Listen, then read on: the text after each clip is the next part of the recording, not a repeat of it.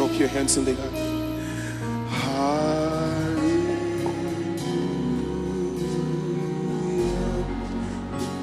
Lift your hands and sing hallelujah.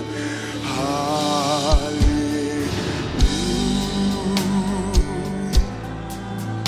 Hallelujah. Hallelujah.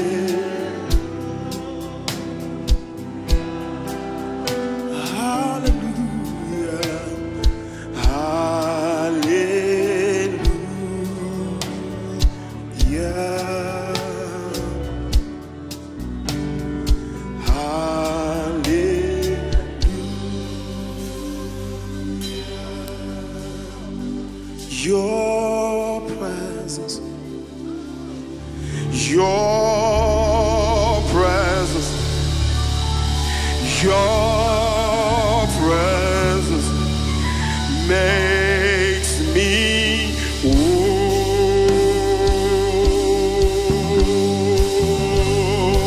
With a loud voice, everybody sing Jesus, Jesus.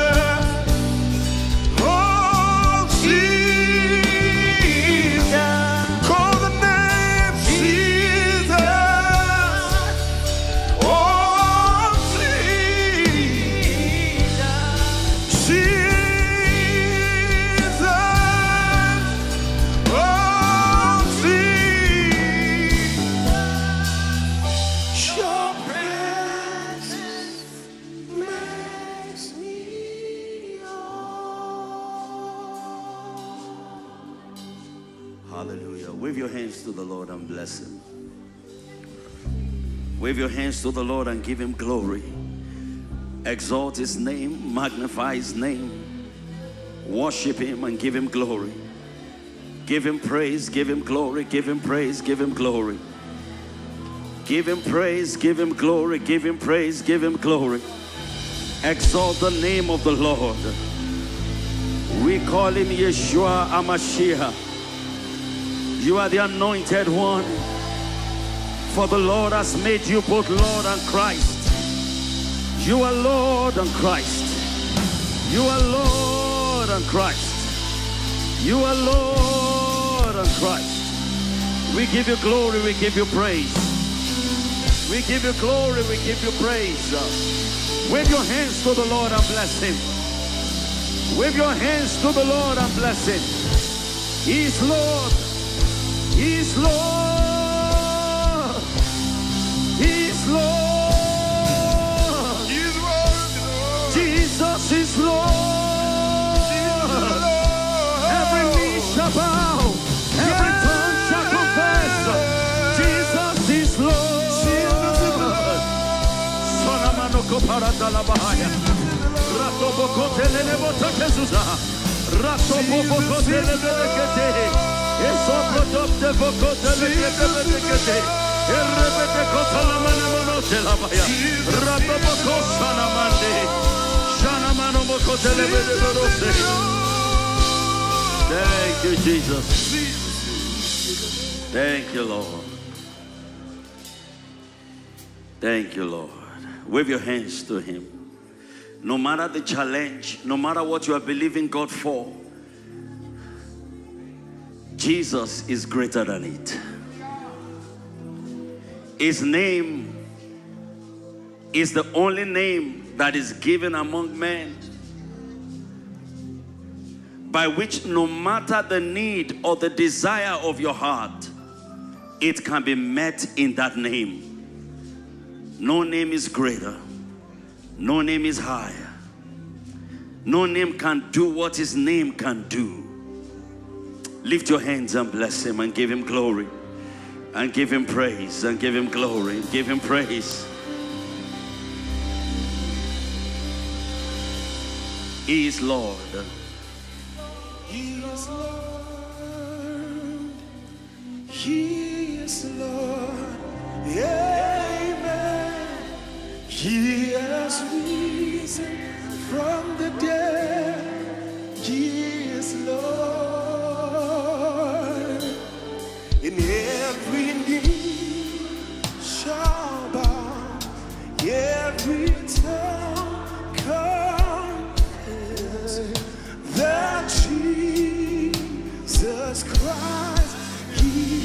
Raise the voice. He's Lord. He's Lord. Hallelujah. He's Yeah. He has risen from the dead. Ooh, yeah. Every knee shall bow. Every tongue confess. That's Jesus. That's Jesus. Hey, that's Jesus. Raise your voice all over the house. He's Lord. Hallelujah. He has risen from the dead. Oh, yeah. Every knee shall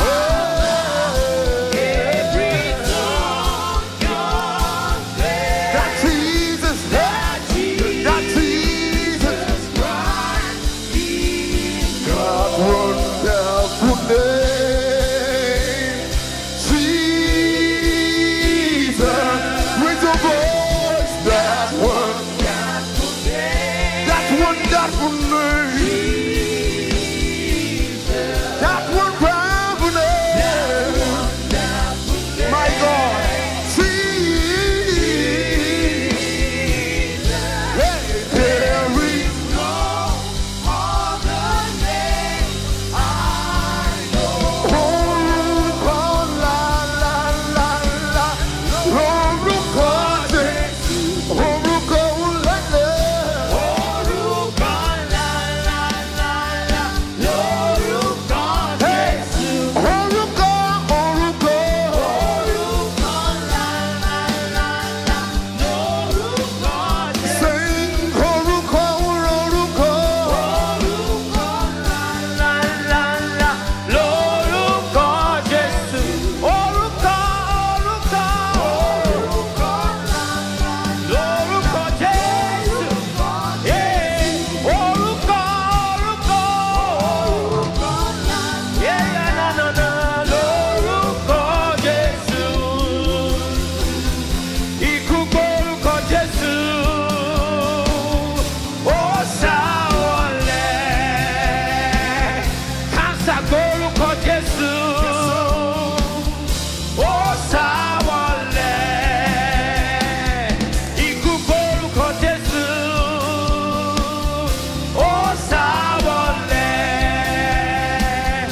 Àìsàn gbórúkọ Jésù. Ó sá wọlé. Orúkọ la la la la.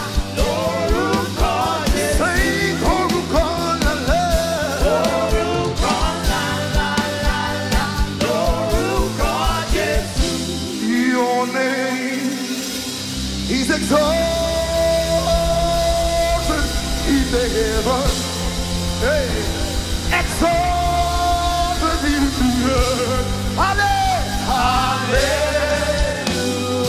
Hallelujah. Somebody call Jesus, Jesus, Jesus. Somebody call him Jesus, Jesus, Jesus. Your name is exalted in the heavens. Exalted in the earth. Hallelujah.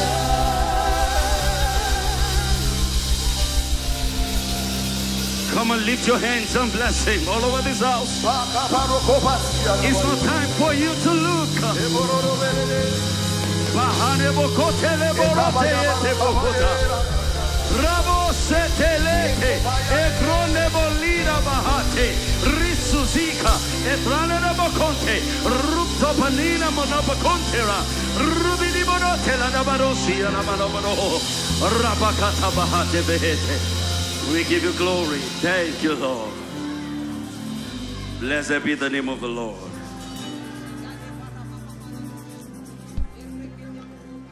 You know, Jesus said something in John chapter 14 and verse 12. He said, if you believe in me. He said, the works that I do shall you do also. He said, and greater works. You know, there's something about believing in Jesus. When you believe in his name, you believe that he can do what he said he can do. You believe that God has given him a name that is above all names. You believe that he just doesn't have the title, he has the authority. He has the power. He has the dominion. For the kingdom is his, the power is his, the dominion is his. There's something about believing in the name of Jesus. He said, the works that I do shall you do also. He said, and greater works.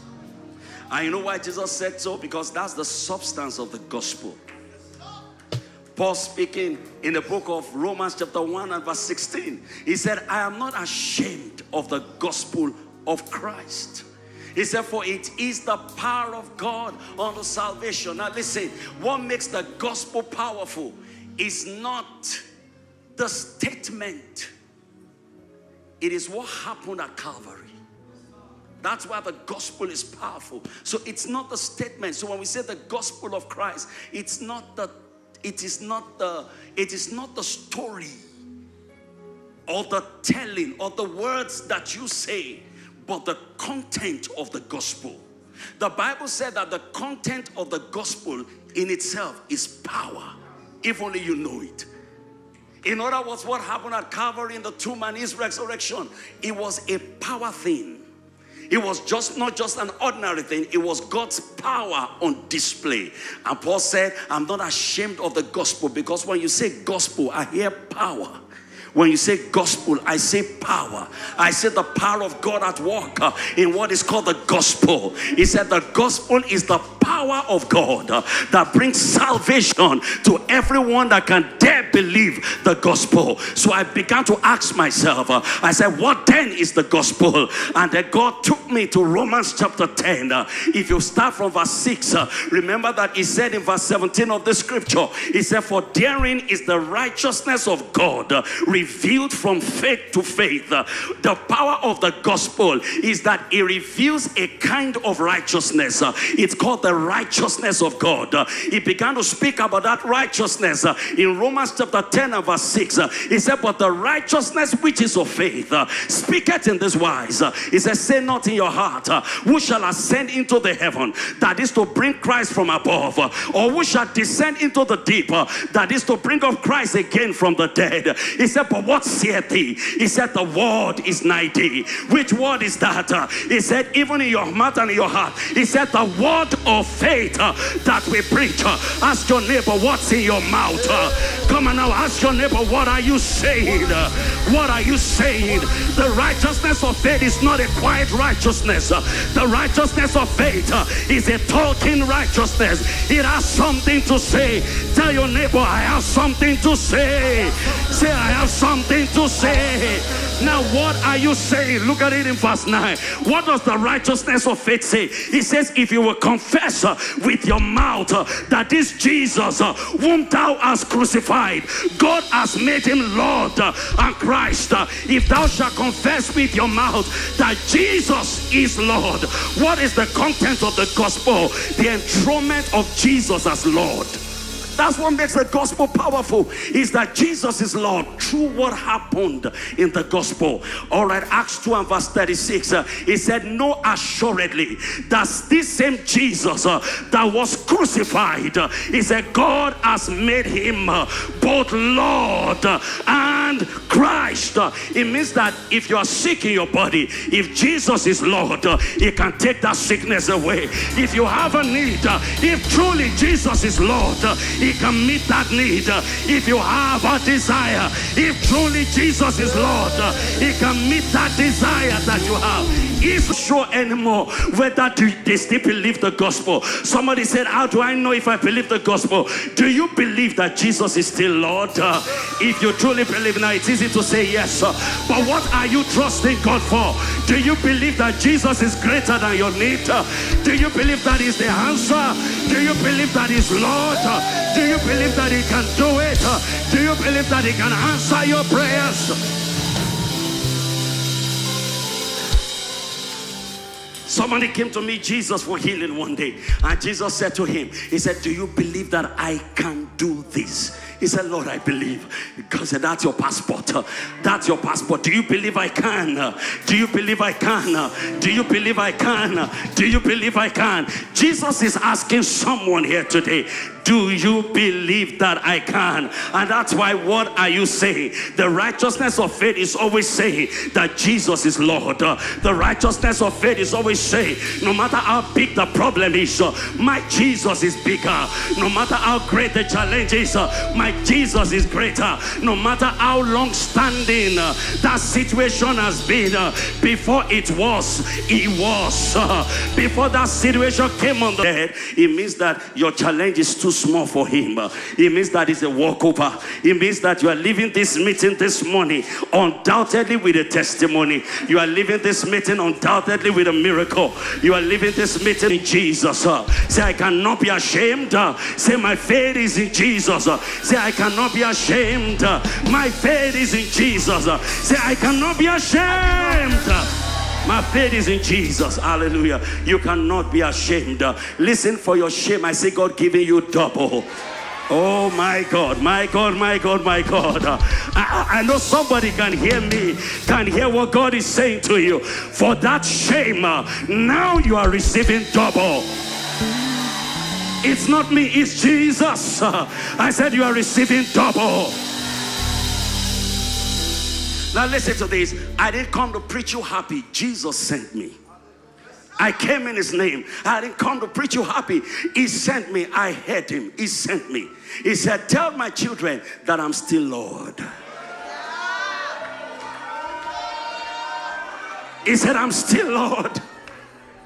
He said, I'm still Lord. Now, things could have happened that has cast shadow on that revelation. But today, I see God awakening that revelation in your heart. That Jesus is Lord. That this Jesus is Lord. That this Jesus is Lord. That this Jesus is Lord. I'll read you a scripture in the book of Ephesians chapter 1. Come on now. Is somebody listening to me? Can you allow me to deliver God's message to you? It's possible you may be looking at me that, who is this little boy? It's okay. I'm a little boy with a big Jesus. It's fine. So you can look at me as being little. It's okay. It's okay. But listen, I dare you, if you believe my message, your change will come. He sent me. He sent me.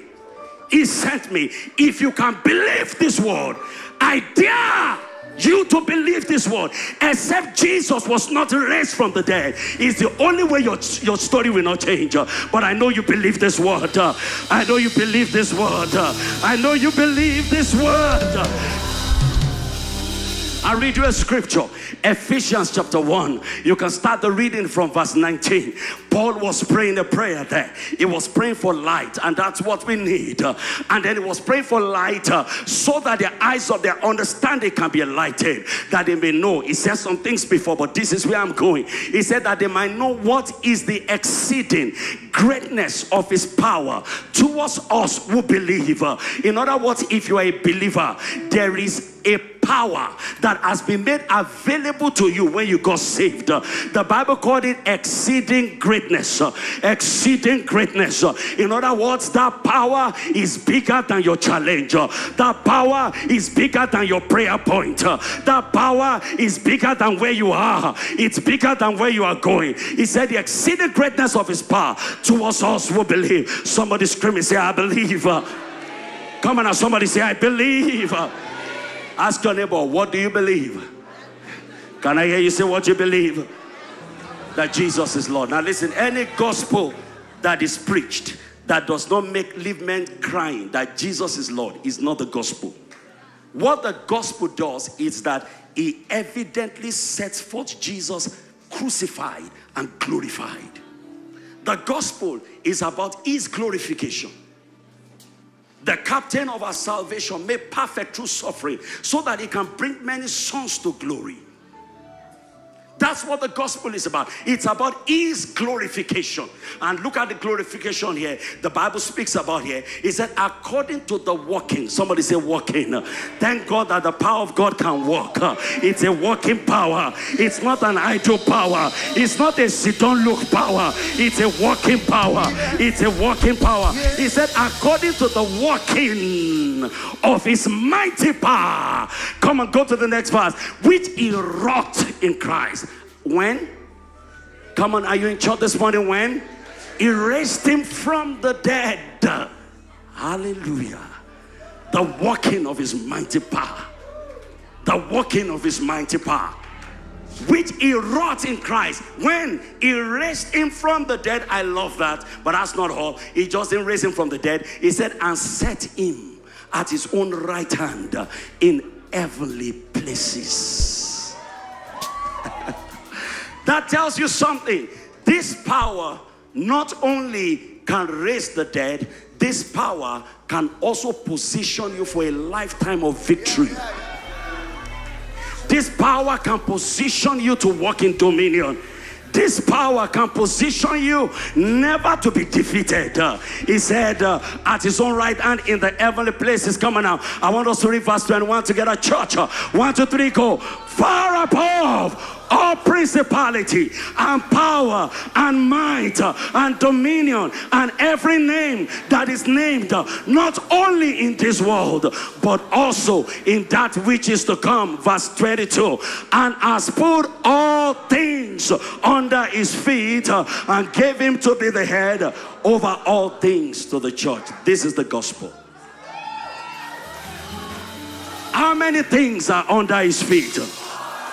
Come on, I can't hear you this morning. I said, how many things are under his feet? Now listen, Jesus is Lord over how many things? Come on now, I said he's Lord over how many things? The Bible says, wherefore God had what? Highly exalted him and given him a name that is above all names, that at the name of Jesus every knee bows and every tongue confess that Jesus is Lord, to the glory of the Father. I believe in the Lordship of Jesus. I believe that there's no problem Jesus cannot solve. I believe that there's no need that Jesus cannot meet. I believe that there's no sorrow that Jesus cannot turn around. I believe that there are no ashes that Jesus cannot make beauty. I believe it with all my heart. I believe it with all my heart. And do you believe that with all your heart? Glory to God. I believe that. So that's the gospel. Believe the gospel. What makes the gospel powerful is not it's not the telling, it is the content. So tap your neighbor and say, I have the victory because Jesus is Lord. Come on and say, I have the victory because Jesus is Lord. Come on, tap your neighbor one more time, say, I got a victory. Jesus is Lord. There was a song my spirit was singing this morning. Maybe we can sing that song. Christ my firm foundation.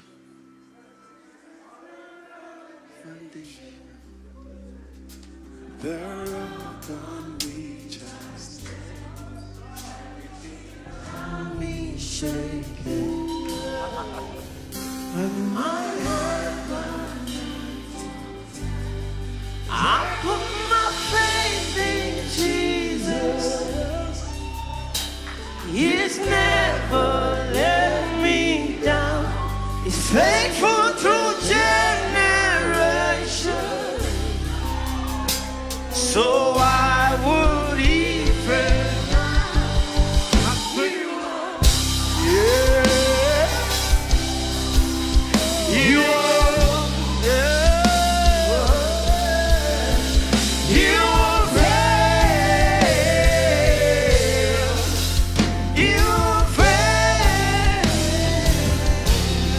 Christ is my firm foundation. Come on, church. The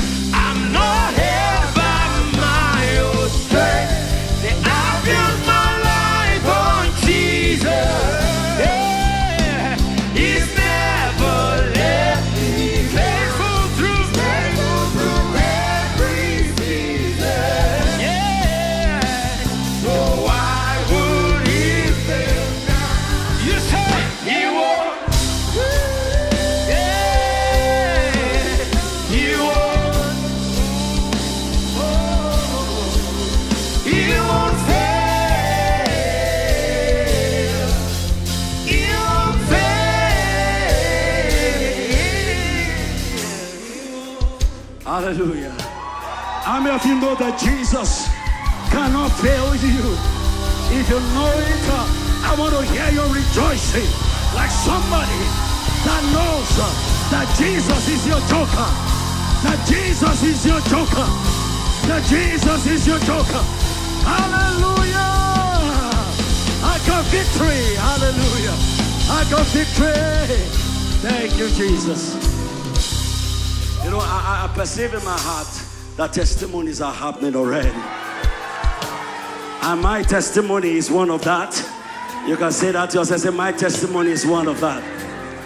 Now hear this. By the grace of God, you are going to share your strangest testimony ever.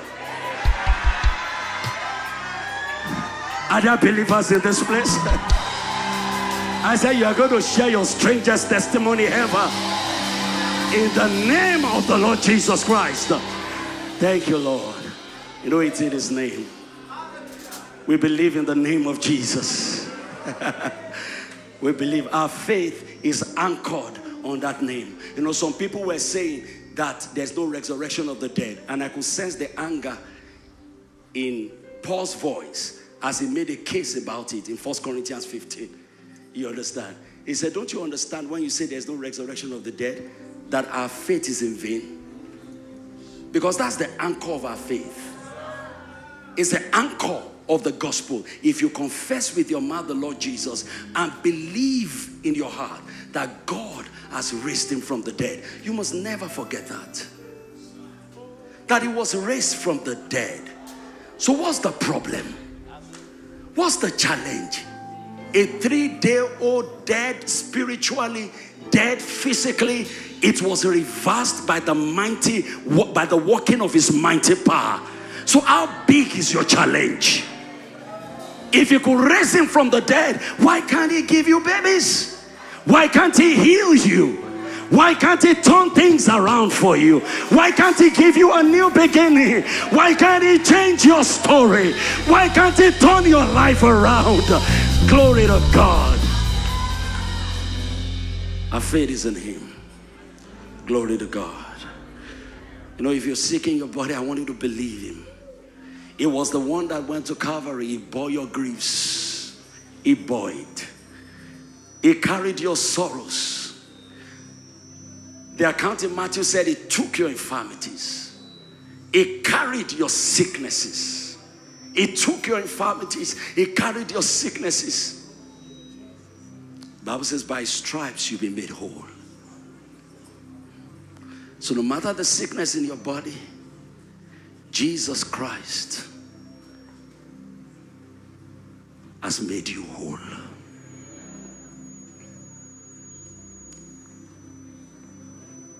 He has made you whole. Can you imagine stage 4 cancer? Every bit of it disappeared. Not a trace of it. I was reading somebody's testimony. All right? Not a trace of it. Stage 4 cancer completely disappeared. Couldn't find it anymore. Still alive. Jesus did it. Jesus did it. Why should I carry such power and still be suffering? Because the gospel is the power of God unto salvation to everyone that believes. It's not carrying it that makes the difference. It's believing it. You have to believe in it. There are people that, you know, and that's why I tell people longevity in Christianity is not a guarantee for change. If someone gets born again today and believes in Jesus, you understand, and you have commonized him, you understand, that it makes a difference. For some people, you know, Jesus, maybe because, you know, the way we grew up, we read a lot of Bible stories, so you saw him in my book of Bible story. Amen. So you don't see him as Lord. You see him, and you know, book of Bible story, they had a way of doing it. Jesus always had a sheep around his shoulder. Just felt that the guy is a shepherd. But this guy, he didn't have the opportunity of growing up like you. He came from a raw, terrible life. Came to the altar one day, broke down, and Jesus rescued him. So when he thinks about Jesus, he does not see the Jesus that John rested his head on. He sees the Jesus that John saw on the island of Patmos. He said, this Jesus is Lord. He's not a vegetable Jesus. He's Lord. Amen. If you can dare believe him, he can rewrite your story. If you can dare believe him, he can write your story.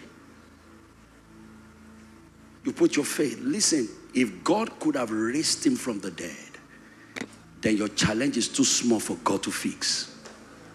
By virtue of resurrection, he is Lord. The Bible calls him the first begotten from the dead. The last enemy to be destroyed is death.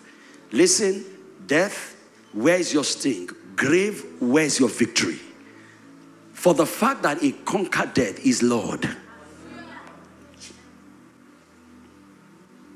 Is Lord.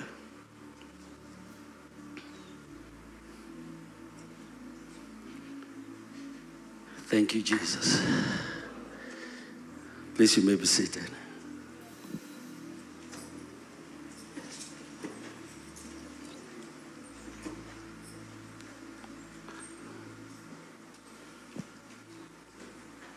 I'll just share briefly before we minister something that God laid upon my heart.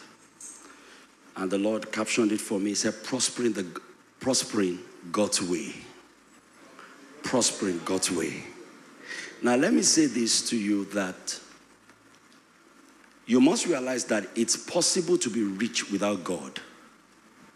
And that's why I think that has troubled many believers for years. You know, because they have seen people that seem to have money, material things, but they don't seem to believe in the Lord. And they've wondered that, okay. But listen, there's a divine design of how man is meant to prosper. And this kind of prospering that God has for us, or the methodology that God has for us to prosper, is the kind of prospering that you prosper, but you don't lose your soul. There's a kind of prospering that you prosper, that you lose your soul. And there's a kind of prospering, I'm using the word prosper carefully now. You understand? That you prosper, that you don't lose your soul. Now, this is the kind of prospering that God wants his children to prosper. And I want to show you an image of it by the Holy Ghost from the scripture. Now, prosperity, or permit me to say the word dominion, because prosperity is financial dominion. All right, dominion, the way God designed it, is not meant to be pursued. You are not meant to pursue dominion as a goal or a target. That's not the will of God. Now, the will of God is that prosperity should be an expression of God from your inside. It ought not to be something that you chase, but something that is a manifestation or a presentation or the result of the nature of God that you carry on the inside.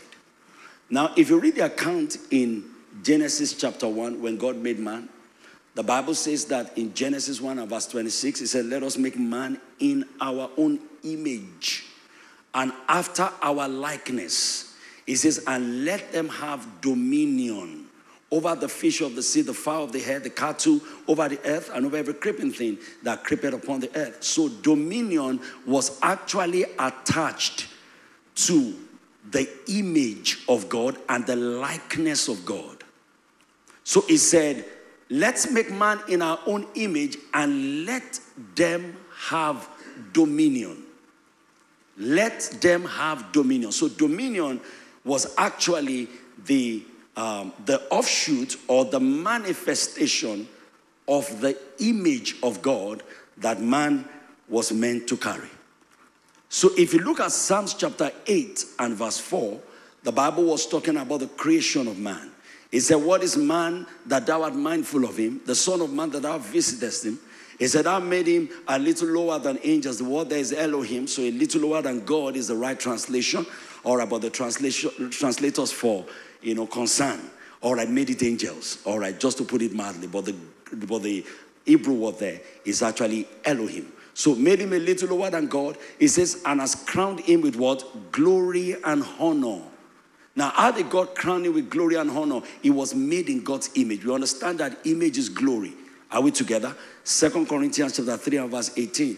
We all beholding as in a glass the glory of God are changed into that same image from glory to glory. So the image of God is actually the glory of God. So when the Bible says it was crowned with glory and honor, the Bible was simply referring to the fact that it was actually made in God's image and after God's likeness. And I look at the next verse, verse 6. It said, thou madest him to what? Have dominion over the works of thy hands. And thou hast put how many things? All things under his feet. So man was designed by God to have dominion over the earth.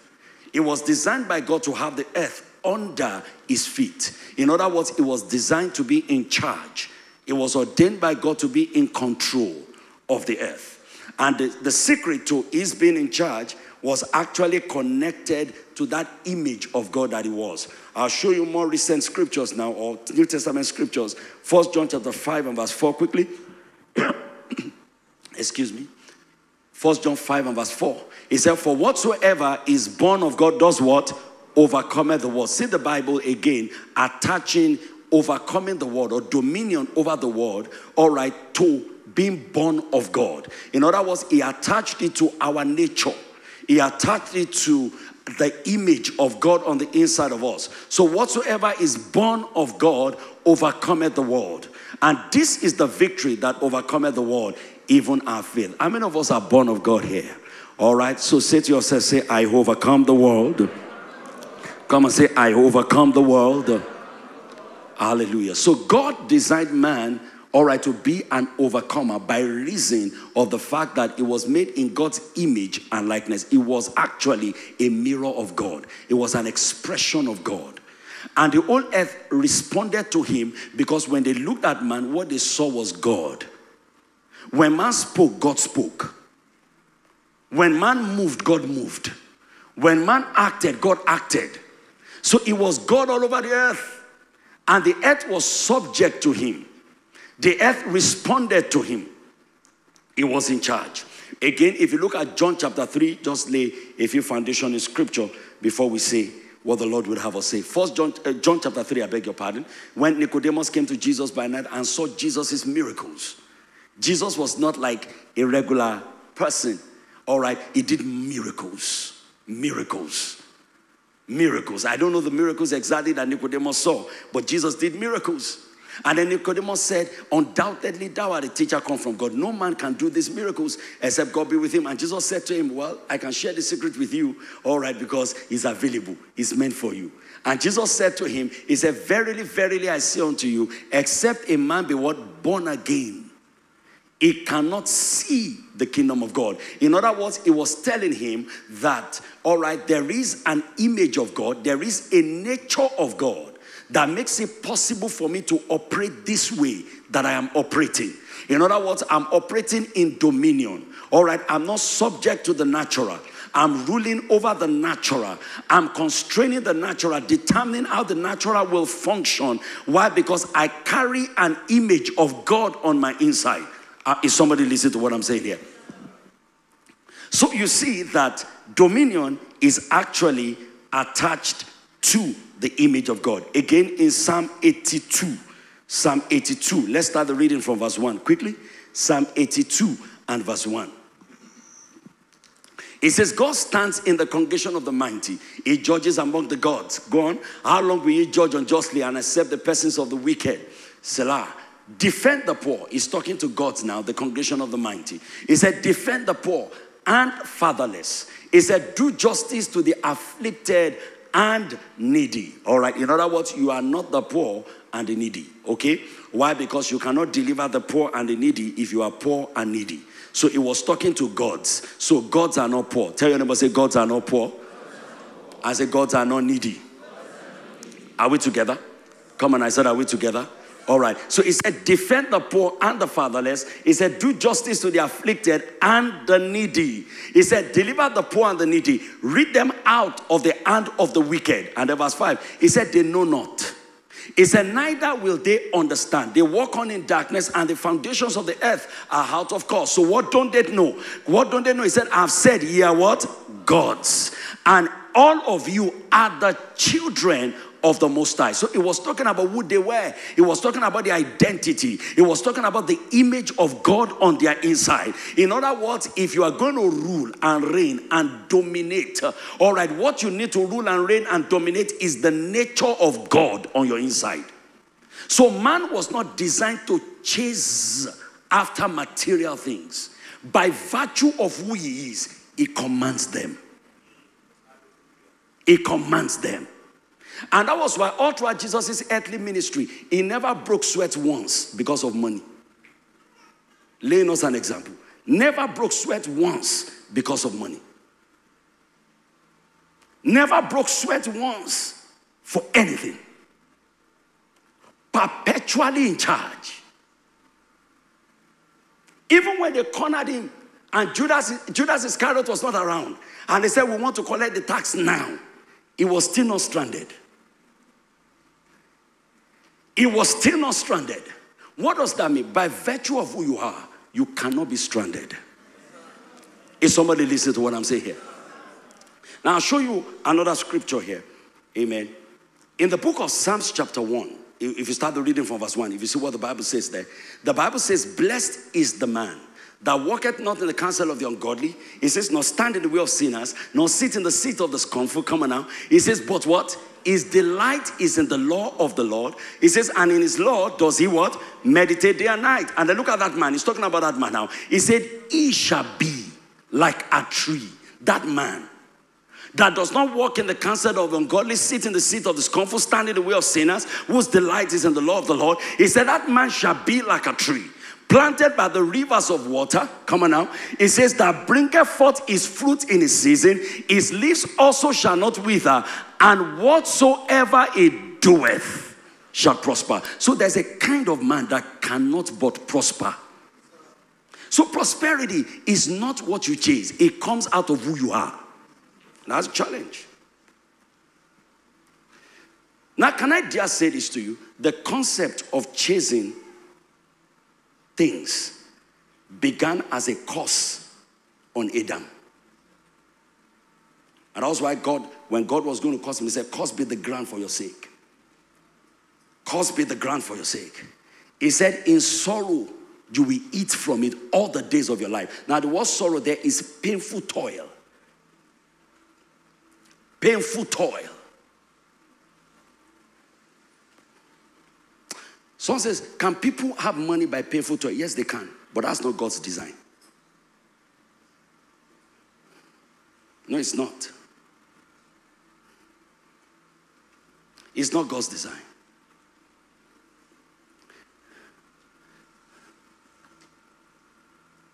It said, cursed is the ground for your sake. In sorrow shall thou eat of it. In other words, in painful toil. In other words, if you're going to get what to eat, you will have to toil for it. You will toil for it. Look at the next verse, verse 18. It says, thorns also and thistles shall it bring forth to thee. It said, and thou shalt eat the herb of the field. Go on, verse 19. In the sweat of thy face shalt thou eat bread, till thou return unto the ground. For out of it was thou taken, for dust thou art, and dust shalt thou return. What was he saying to him? He was simply saying to him that you are going to have to chase these things to get it. But that was not God's design.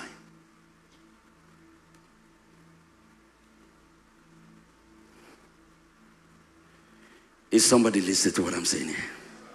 But thank God, because the Bible tells us in Galatians 3 and verse 13 that Christ has redeemed us from the curse of the law. It said being made a curse for us. That will not permit me. I'll share more scriptures with you along that line for you to understand.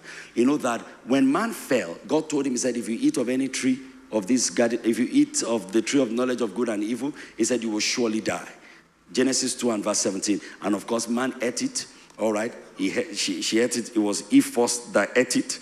All right, if you look at the book of Genesis now, all right, and then you start the reading, Genesis chapter 3, and start the reading from, you can let me find it from where, and then when the woman saw that the tree was good for food, come on now, and that it was pleasant to the eyes, and a tree to be desired, to make one wise. To make one wise. She took of the fruits thereof and did eat, and gave also unto her husband with her, and he did eat. When she saw that the tree was good, it's called self-help. It's self-help. You understand? You know, she wanted to prosper outside God. She wanted something outside what God had to offer.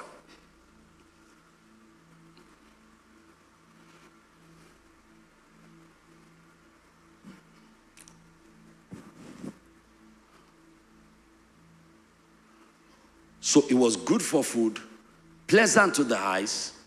She desired to make one wise, and she took the fruit thereof and did eat, and gave also to her husband with her, and he did eat. All right, and the Bible says in the next verse thereafter, what happened to them? The eyes of them both were opened, and then they knew that they were naked. And this has always amazed me. Why the first thing that happened to them when they ate the fruit was that their eyes were opened. It means that there is something about spiritual death and the way you see things. There's something about spiritual death and the way you see things. All right. And I want to show you something there. All right. I want to show you something quickly there, so that you can understand how man lost dominion. You know, the way man lost dominion was that he died. And what we call spiritual death is not cessation of life is actually separation from life. In other words, it is losing yourself.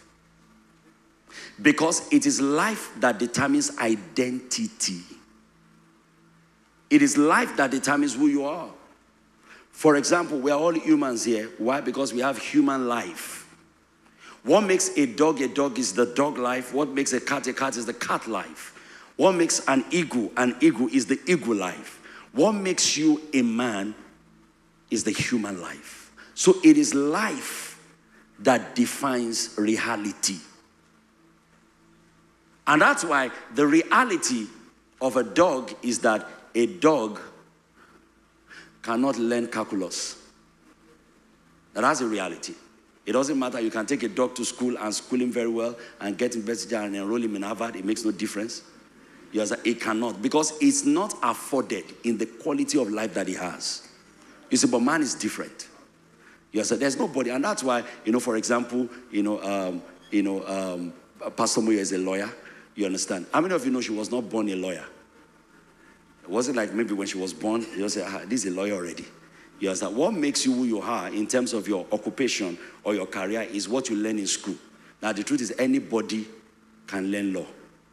You only need to go to school to learn it. Do you understand what I'm saying? If you go there and you go and learn it, you give yourself to it, you can learn it. All right, what I'm saying is that it's not innate. You understand? The only thing that is innate is the capacity to learn it.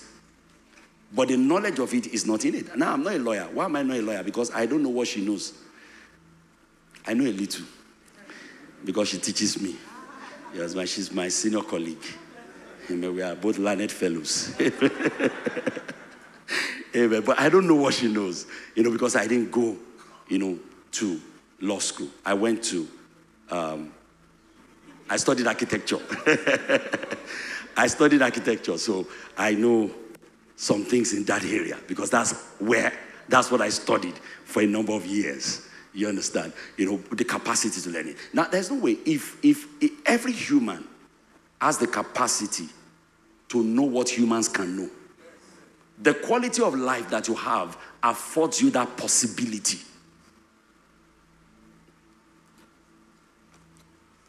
And that's why, forget it, all the concept of apes, Planet of the Apes, the apes taking over the world, it can't happen. Forget that thing. It can't happen. Yes, I'm telling you. Yes, that it cannot happen. Yes, that the apes will now take over, apes will now be talking. You understand? What's the name of that ape there? I've forgotten his name now. Okay, Caesar. Is his name Caesar? Okay. Yes, and they start beating and start talking and say, yeah, where's the gun? Apes are shooting gun. Forget it. It can't happen. Amen. Amen. Why? Because the life that they have does not afford that possibility. It's not available in it. It's not available in it. There's a way you process things. There's a way you think. There's a way we think as humans. Animals don't think that way. And that's why I tell people that you need to understand, for example, when we talk about sex, you need to understand that sex is, the way it is for humans is not the same way it is for animals. You understand? Sex is not a covenant for animals. No, it's not. It's not a covenant. You know, so that's why you can take a dog from your house to go and meet a dog in somebody's house. You understand? I'm telling you, it's purely biological. There's nothing soul and connect at all. You understand? Because for them, it's purely reproductive. Purely. You understand? It says on it, oh yeah, come and mate. You understand? And have children. And somebody will sell the children. Purely commercial. Nothing extra. You understand? So there's nothing, you know. But when you understand as a human, you know that sex is not that way for humans. It has meaning. For animals, it does not have meaning. For humans, it's intimacy. You don't do it for children. You do it for intimacy. The Bible says that for this cause the man leave his father and his mother, cleave unto his wife. It says, and the two of them shall become one flesh. Cleave unto his wife, and the two of them shall become one flesh. Do you know the funny thing? He didn't mention anything about children there. So the subject of sex, first of all, is not connected to procreation. It's actually connected to intimacy. Cleave unto his wife, and the two of them shall become one flesh. Is somebody listening to what I'm saying here?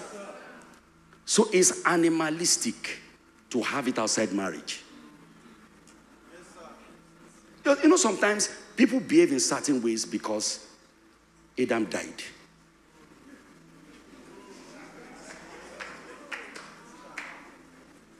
Because what happened when Adam died was that life left him. And life and light are connected together.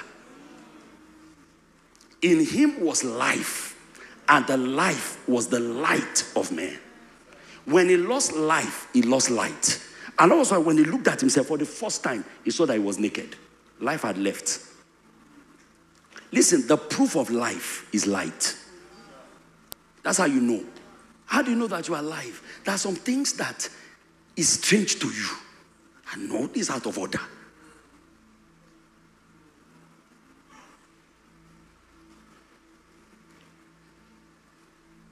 Is somebody listening to what I'm saying here? So the very moment Adam ate the fruit and his wife, he died.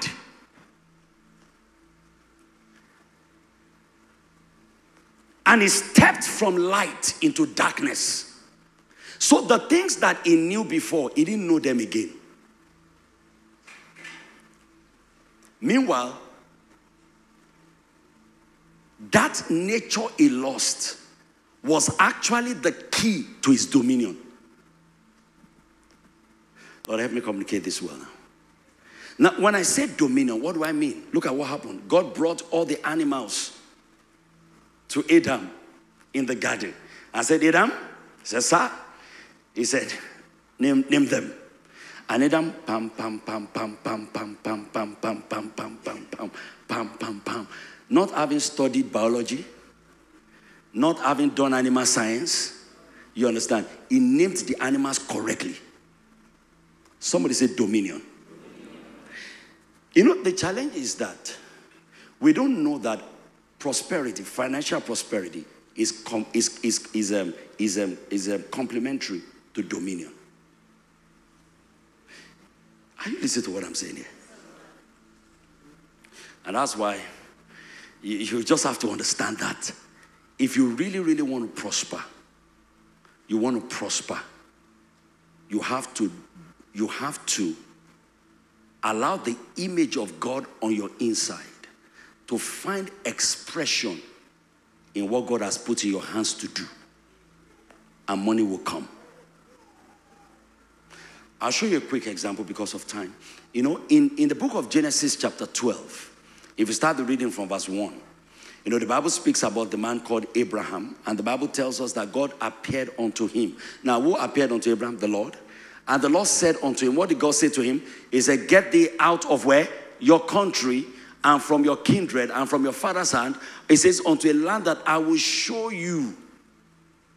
So God called him from his father's house. And God said, there's a land. I want to show you that land. You know the interesting thing about the land that God was going to show him? Till Abraham died, he never inherited that land. In fact, the Bible gave us account in Hebrews 11 that both himself and Isaac and Jacob, they lived as strangers in the very land of promise that God promised them. So that tells you something, that the land that God was showing him was not for him. It was for his children. And that's the way God works. When God is going to call you, God, most of the time, if not all of the time, will call you to do something that is meant to benefit others, not you. That's what God is going to call you to do. He's going to call you to do something that is meant to benefit other people. Like, for example, Apostle Shegun and Funke Obaja are called to bless us. This is what they are doing. This is the land that God showed them. You're on that land. It wasn't meant for them in that sense. It's meant for us. So God will call you out of the familiar into a future that is meant to make you a blessing. Now listen, Abraham, God didn't call Abraham simply because God just looked at Abraham and God felt like, this guy, I need to bless this guy. This guy has to prosper, have a lot of money, and be rich and all of that. No, God had an intention. He needed a template. God needed all the families of the earth to be blessed. He needed to reverse the curse. And God needed somebody that could be the progenitor. Somebody that could be the template by which God could reproduce that blessing in the whole earth. And God called Abraham and God said, Abraham, are you interested? And Abraham said, why not, Lord? I'm interested. And then God said to him, look at what God said to him. God said, get thee out of your country. He said, and I will do this for you. What did he say we'll do for him? He said, I will make of thee what? A great nation. Now listen, I want you to follow what I'm saying here. I'll soon be done in a moment now. Abraham's greatness was not pursued. It wasn't like Abraham slept on and said, I have a dream.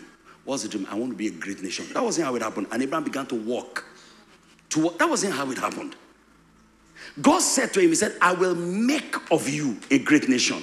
So it was God that said it. He said, I will bless you. And God said, I will make your name great. And God said, and thou shalt be a blessing. And God said, I will bless those that bless you. He said, I will curse those that curse you. And God said, in thee shall all the families of the earth be blessed. And what happened? The Bible says, Abraham departed. You know what I see there? Now, this is Genesis 12. All right. And then in Genesis 24, the Bible tells us there that Abraham was old and stricken in age, and God had blessed him in how many things? In all things. That was between 12 and 24, 12 chapters of the Bible. All right. Took us through the life of Abraham from the age of 75 to when he died. All right. The Bible said he was old and stricken in age, and God had blessed him in all things. Now listen to this. And this is very important. Prosperity is not sudden. It's the product of a journey. And the challenge is that there are many people that want to be rich overnight.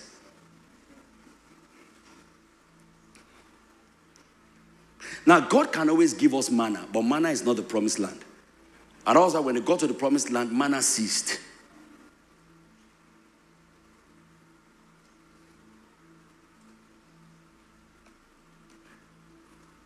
And that's why you can't just sit down and say that all the time, God is going to send money to me.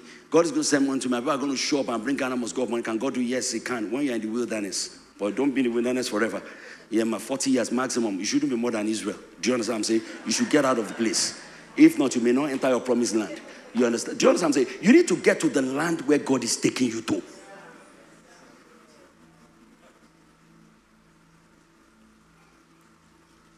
Listen, there's an image and nature of God on the inside of you that God has given you to bless your world.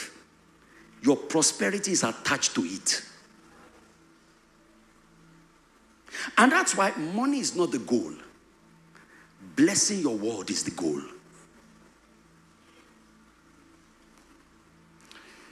In Proverbs chapter 23, maybe you can find the right verse. The Bible says, labor not to be rich. If you can find it. Maybe verse 4, verse 5 or thereabout. It puts it that way. It says, labor not to be rich. Labor not to be rich. It says, cease from thy own wisdom. Labor not to be rich. In fact, if you read it from verse 1, all right, it was an interesting conversation. Start from verse 1 quickly. It said, when thou sittest to eat with a ruler, consider diligently what is before thee. In other words, when you sit down to eat with the high and the mighty, the rich and the wealthy, you understand, and things are set before you, don't be wabiliki wabia. You have to think. You understand? And you're just putting everything. He said, consider diligently what is before thee. Look at verse 2 quickly. He says, and put a knife to thy throat. If thou be a man given to appetite, in other words, control your appetite. Amen. So that you don't eat away your destiny. All right, look at it, verse 3. He said, be not desirous of his dainties. He said, for they are deceitful meat. In other words, you look at it and say, oh, I like his car, I like his house, I like this thing. That must not be your focus. How did he get there? How did he get there? You know, what we are sharing now is one of the reasons why, that even if you go to where you don't have young men that are studying, you know, maybe that went to school, a lot of young men, even the ones that do not want school, you understand, they don't even want to learn a trade anymore. People don't want to acquire skill, meaningful, impactful skill. Ask them what they want. They just want money. God say, how? How? No, you don't want to acquire any skill of value. You don't want to make a difference. Let me tell you something. Anything that generates money for you and is not solving problems for people is not sustainable. It's not. If it's not solving problems for people, it's not sustainable. You understand? They are the kind of things that your money can disappear in one day because it's not solving problems for anybody. You understand? Because people's problems are always there. As long as you are solving problems for people, money will come your way. And listen, the image of God on your inside makes you a problem solver. The nature of God on your inside makes you a problem solver. You are not a decoration. You are the joy of many generations. You are not a decoration. You are the answer to problems, answer to questions, solutions to problems.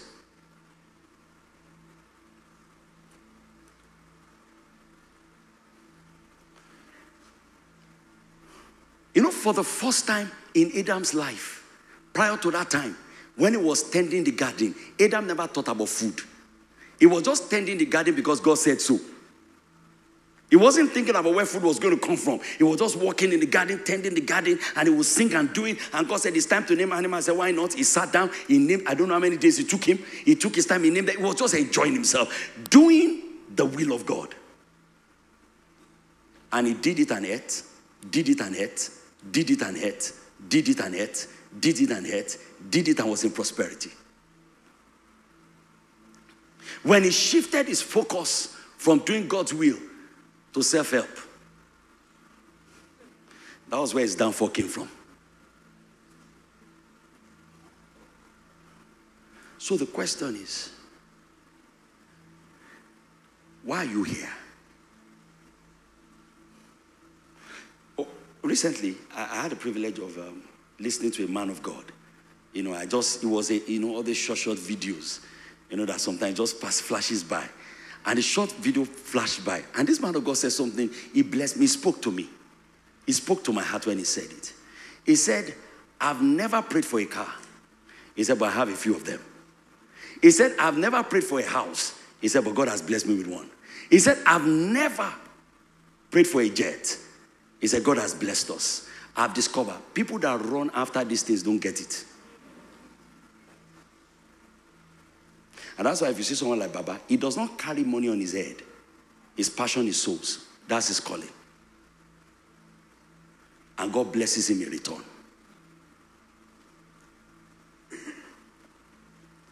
Listen, you carry value inside. Someone says, how? You are God's image. It means that there's a worth of God on your inside. His glory and honor is inside you. There's a worth of God. There's a value of God within. We are talking about prospering God's way.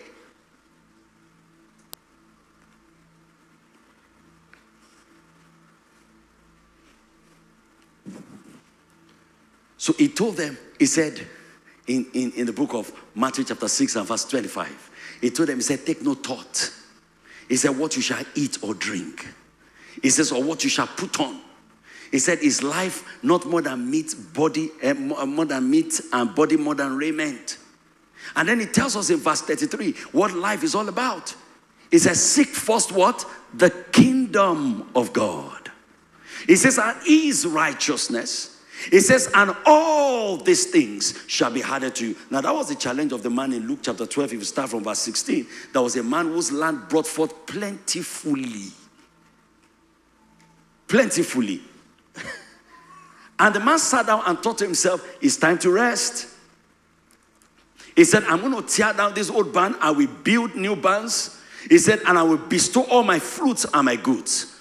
And God said to him, he said, today, he said, thou fool, he said, your soul is required of you today. He said, then whose shall those things be which thou hast provided? And the Bible tells us, Jesus was speaking there. He says, so is he that layeth up treasure for himself, but is not rich towards God. In other words, when your life is not about God and the will of God for you.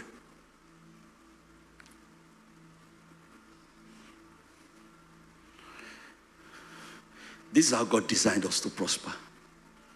Solve problems. Meet needs. Make a difference. Every call of God is always to solve a problem. Every ministry that God gives a man is towards meeting a need. Every. Jesus came to the earth to meet a need. The apostles of the Lamb were called to meet a need. So there's no calling of God that is not called, or that is not ordained or designed to meet a need. So you focus on it. Between Genesis 12 and Genesis 24, Abraham faithfully and devotedly stuck to the work that God gave him, because the mandate on his life was to be a template of faith. So Abraham stuck to the work of faith and mastered it and perfected that work of faith. As the Bible showed us in Romans chapter 4, he worked and perfected that work of faith. And God said, thank you, Abraham, you are done. And God carried his work. And God said, thank you, you have used your life to give me a template that others can be blessed with. There was no way he would not have been blessed in all things.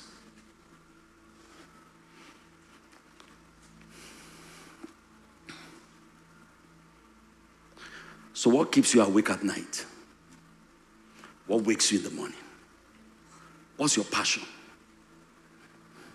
What's the dream that God has given you? It doesn't happen overnight. It may take you days. It may take you months. It may take you weeks. But that's how God prospers people. Along the way, can he give you manna? Yes, he will.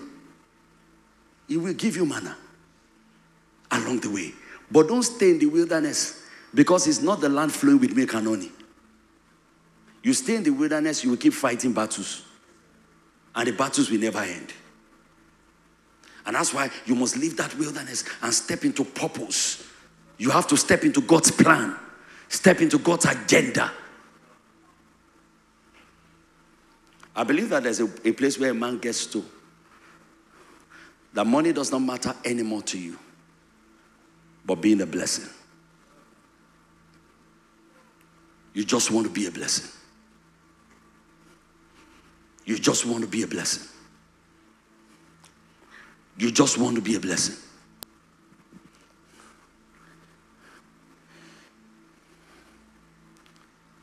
I've told you my story before. Some years ago, when I first came into ministry, that was, I joined ministry full-time in 2011.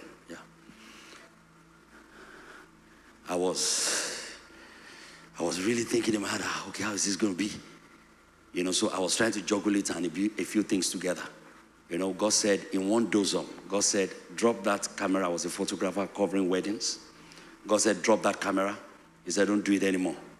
So I found a way around it. I put somebody in charge, gave us a camera, and then we're splitting the money. And God said, that's not what I told you to do. I said, but Lord, I'm not taking pictures anymore. God said, no. So he spoke to me, but sincerely, I'm being honest with you. I didn't respond. I didn't obey. So there was a mysterious flood that came into the secretariat. You understand? One day, and the camera was in the secretariat, and the camera got spoiled. I gave it to one of our brethren in the house, Mr. Fuller, to help me fix it, but it was unfixable because it was the Lord that spoiled it. When God spoils something, there's nobody that can fix it. They tried. Yes, it was just unfixable. The Lord covered their eyes to see a solution. So the camera went and I never saw it again, So I told Pastor one time like that, I said, Pastor, I still want to, do one or two businesses and others. I said, okay, it's all right. Daddy. So he just said, it's all right, it's okay, you can go ahead. So I went ahead and I did it. I struggled. Oh, I struggled.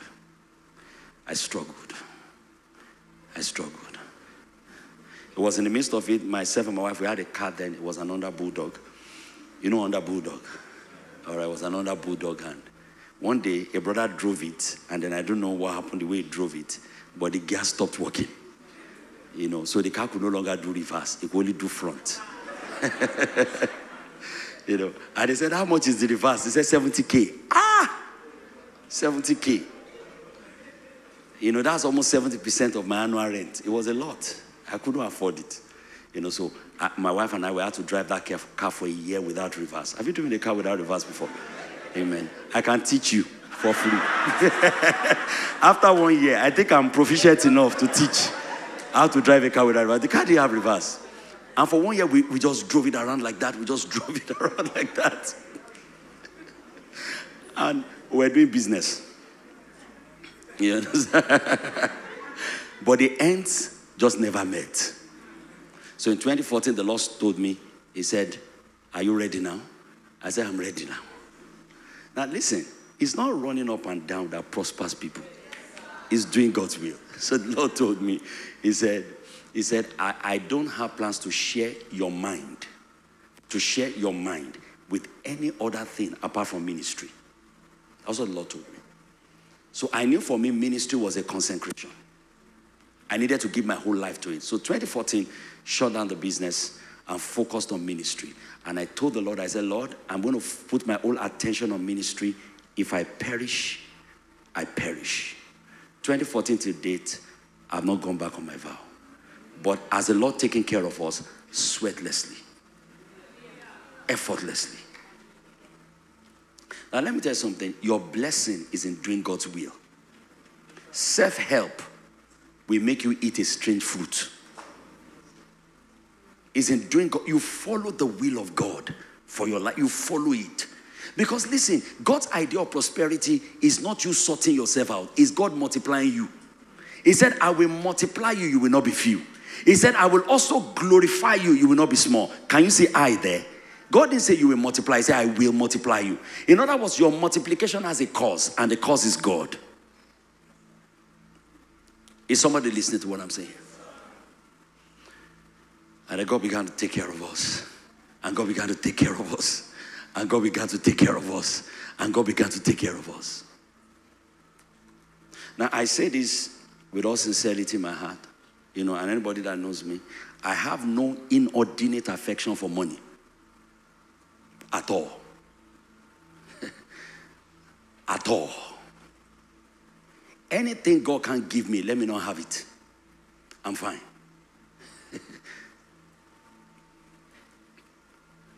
When we drove our car, the car didn't have AC. Some will beat us like, if we we're grateful like people living in a mansion. Say, Father, thank you. That you can even count us worthy that we even have a car. It's the blessing. That people like us are even driving car. Lord, you are good. Lord, you are good. Lord, you are good. Lord, you are good. God saw us giving thanks. And God said, oh yeah, let me change the car for you. The Bible says that those that will be rich, he said they will pierce themselves with many sorrows. When you run ahead of God's plan for your life in getting wealth. You know that he said something the last time somebody shared that says, he said God said for some people your wait is over. He said for some people your wait is not over. You know why? Because there's still covetousness. Until you drop it, God won't let your wait be over. Because you can't carry that covetousness into where God is taking you to. So God will keep you there. You know, when we teach like this, we say, teach us new creation. This is new creation reality. So you understand? I'm telling you. I'm telling you. This is what makes a solid Christian. A solid Christian.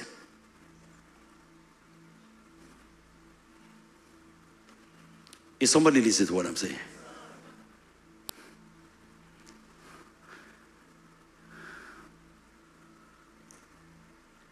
So walk with God. The way God wants to prosper you may not be the way God prospered your neighbor. So don't go and do copy and paste.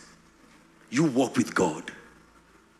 One instruction after another. God says start that business. You start it. God says expand the business into 2 states. You expand it. God says open that line. You open it. God says close that one and start this one. You follow him. One step after another, one step after another, because prosperity is a journey. Doesn't happen overnight.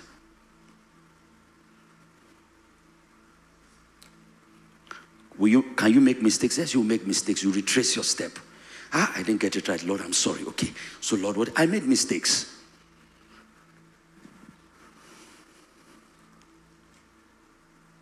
Now, I say this humbly under God. I've never lacked. My wife is here. You understand? From 2014 today, we have never lacked. If we don't have it, it's because we don't need it. But if we need it, God will provide it.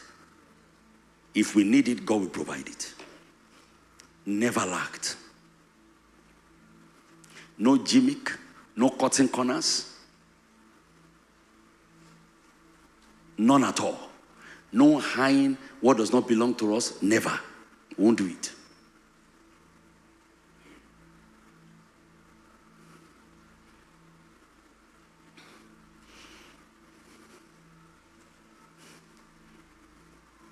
No treating people in a special way because of what they have. Never. I'll be greeting you specially. So I can give a never.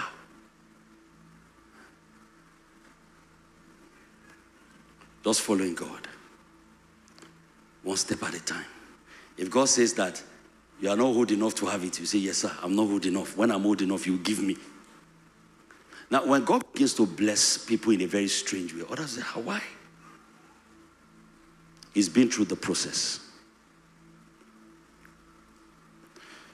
I remember some years ago, just after, we were about to get married, there was a particular couple, they wanted to move into a house, and the house, when they told me the amount of the house, when they told me the amount of the house, it was very high. You understand? In Ife. Not in, maybe like 8 or 7 years ago. You understand? I said the house was, maybe they said 500,000 or 600,000 per annum. I said, what kind of house is that? Is the floor paved with gold? What kind of house is that? I said, it's a fully furnished apartment. It has AC. I said, sir, what's your income? He told me the income. I said, you see, what you need in your life now is fun. Fun. You need good fun. You understand? Good fun. I said, you don't need AC yet. You need a good fan that is blowing very well. The brother escaped. He left me. He just felt like, I don't like what this pastor is saying. Do you know that our brother pierced himself with sorrow? He left the faith. Because people don't know that in your dealings with God, how many of you know that going to the wilderness for the children of Israel was not like enjoyable? No, it was not. But there are people, they don't want to wait in the process. Are you listening to what I'm saying here?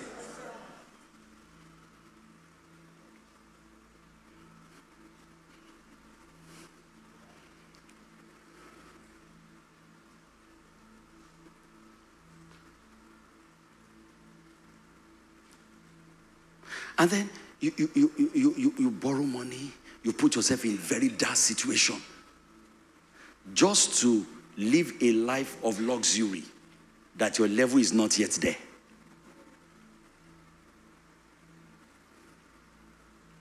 And God says that when is your faith going to grow? Is somebody listening to what I'm saying here? When is your faith going to grow? Because challenges groom your faith. As you are there doing what you are doing. Now someone says, what was I doing for the whole 1 year when I was driving the car without reverse? God saw me. But God didn't show up the first month. He didn't show up the second month. He didn't show up the third month. He didn't show up the fourth month. He's still my father. He didn't show up the fifth month. He didn't show up for 1 year. And I was praying, pastoring, preaching, teaching. But God said, let him drive the reverseless car. You understand? He's learning. He has to grow.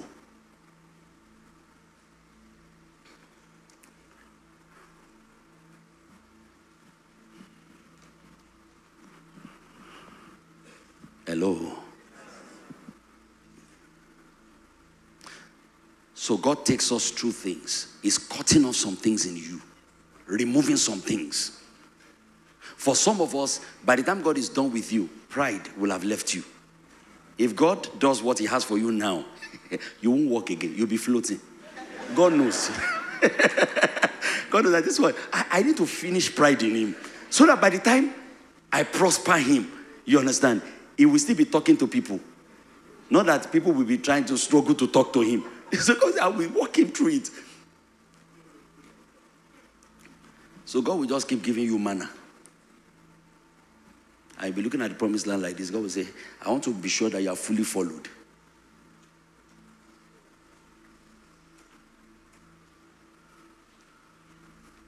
Now you can have dreams and desires. Oh Lord, I want to live here. I want to be here. It's beautiful. You understand? But cut your coat according to your cloth.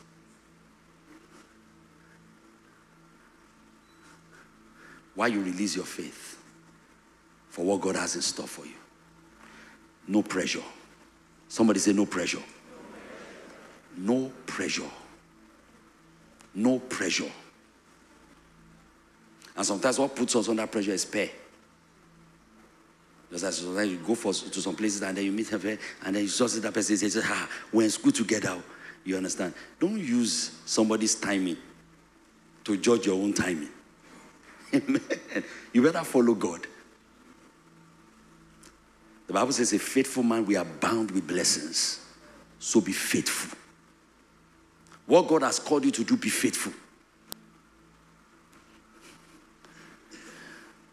Recently, somebody sent me a picture. Pastor Moji in Ikeja Church sent me a picture of when we used to pastor in Mayfair Church. I was very slim. My thigh was fat. That was where I cut my teeth in pastoring in GLT. Yes, I was in Mayfair Church. We'll preach and preach and preach and preach. People don't show. You preach and preach, almost every, sometimes you preach 3 people. You will preach like you're preaching to the world. You'll be sweating like this. You're wiping your face like that. You're preaching. Glory to God. With somebody blessed there. Glory to God. And, people will pass, sometimes and look and wonder, how many people are in the church?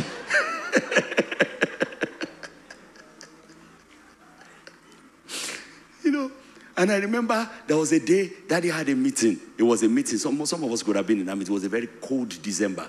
So we had that meeting. It was outside. And I looked at the crowd of people that came for that meeting. How many people were in that meeting that year? Very cold.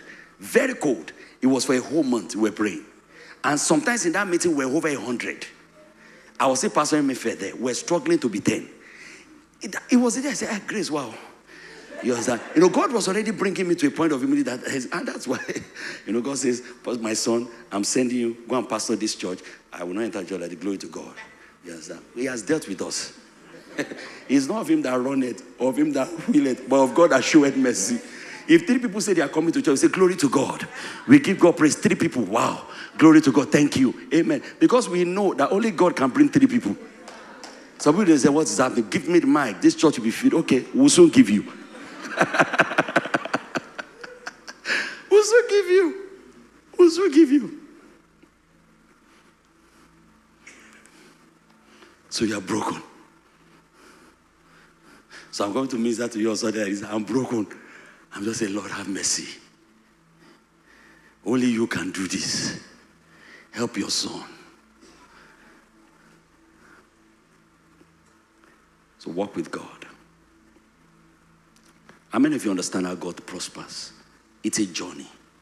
It's not sudden. One step at a time. Be grateful for where you are. Be grateful for one blessing at a time. One victory at a time. One instruction at a time. Be faithful where you are. Be faithful where you are.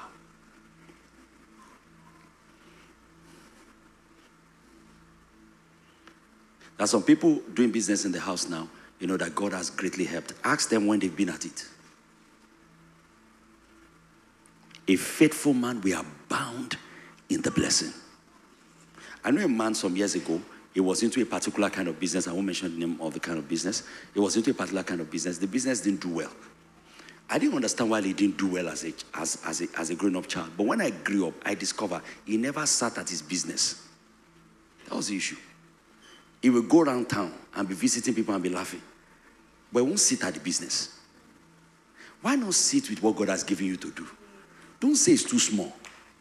Don't say what is even happening here. Why not sit with it?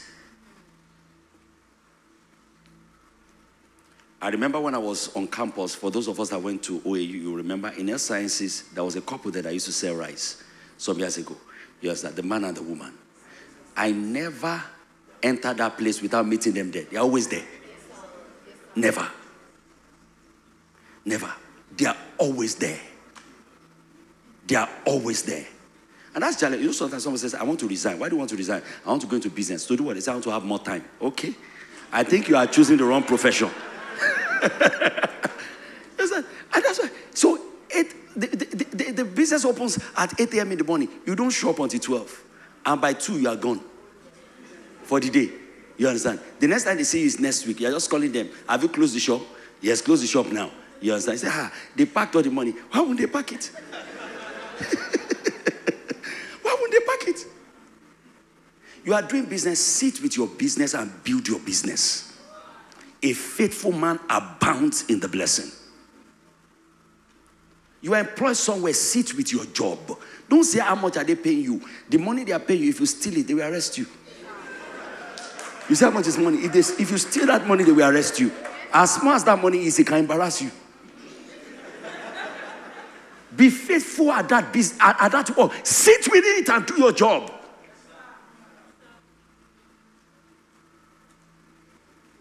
There's something that God is teaching you there. There's a training that God is taking you through. You know, sometimes people come and say, Lord, give me a new job. God said, the last one, how did you do it? God said, I want to give you a new job, but this job, you have to deliver. This is what I give you. You have to do it well. And listen, when you say you're a Christian, you should do your job well. Because that's God. That's the way God is. When have you met God not doing his work well? There's no laziness in God's nature. So be dogged at your job. Go the extra mile. Bring ideas to the table. Make a difference. Don't be mentally and emotionally unavailable at work. But you are collecting salary at the end of the month. That's unjust. But your mind is not there. Just do the barest minimum. And you are gone. But that's your training ground. That's where God is training you. So walk with God. One step at a time, learning, growing, developing, learning, growing, developing. Daddy would always say this: the greatest value of work is not the salary, but personal development. The greatest thing God is doing is not what He's doing in your bank account, but what He's doing inside you. Let me use this as an example, maybe because I'm in the ministry. You understand? You know, somebody once said this one day, and it's true, and I agree. You know, all the wealth in the world today, if you redistribute it and you share it equally, it will still go back into the hands of some people. Because some people are trained, experienced, professional spenders. They've never learned to make money. So there's no way the money will leave their hand because they will practice what they have been learning. It's called spending. And some people have learned how to make it, so they will collect the money back. If you take Pastor Adeboye and you say, okay, today, you know, we just want to take you, God forbid, from Redeem and say, go and start another church elsewhere. The crowd will go there. Because it's not the name. What God has worked inside of him.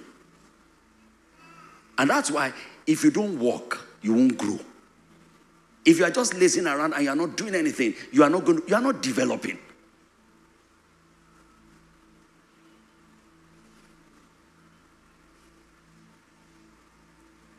So don't run away from work. Work won't kill. Work develops. It will groom you. It will grow you. It will make you more valuable. That's how God prospers. When your value increases and the glory of God upon your life intensifies, all right, what is happening around your life, the activity, the economy around your life will increase because the glory of God has increased upon your life. So be faithful. Whatever it is you are doing, business person, career person, you are doing ministry, sit with your work and be faithful at it. Don't complain that money is not coming. No, be faithful at what you are doing. How can we do it differently? What can we do that we have not done before? What more problem can we solve for people? What difference can we make? What value can we add to this product to take it to the next level? Sometimes you're at it 1 year. Sometimes you're at it 2 years. Sometimes you're at it 3 years, 4 years, 5 years, 6 years. Pow! You eat a gosha. Someone says, man of God, I like the way God is just dealing with you. You understand? Because people do not know how God is dealing with you until it becomes visible.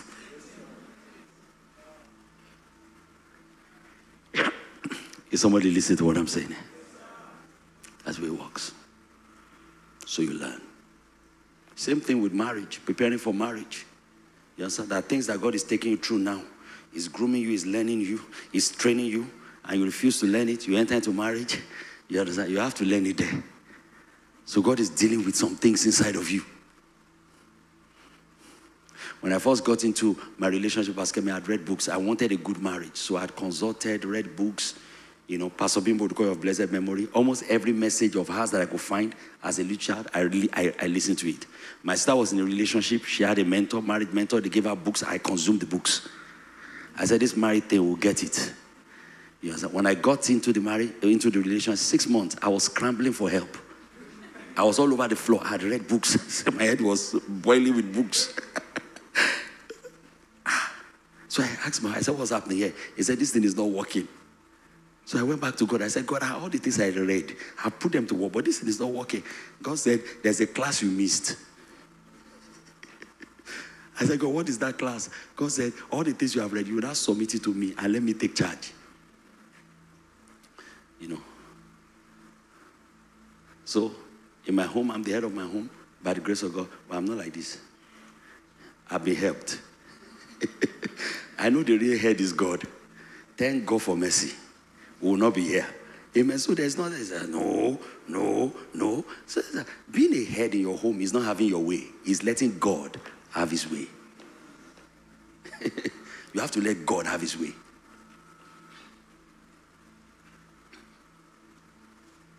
That's why if my wife draws my attention and says, sweetheart, this thing and this thing, I just perceive we have to be careful. There was something that I wanted to do last year. I told my wife, I said this and this and this and other. My wife says, okay, you are the head, I'll follow you, but I just want you to just, pay attention to this thing and this thing. He didn't leave me because I know who is the head.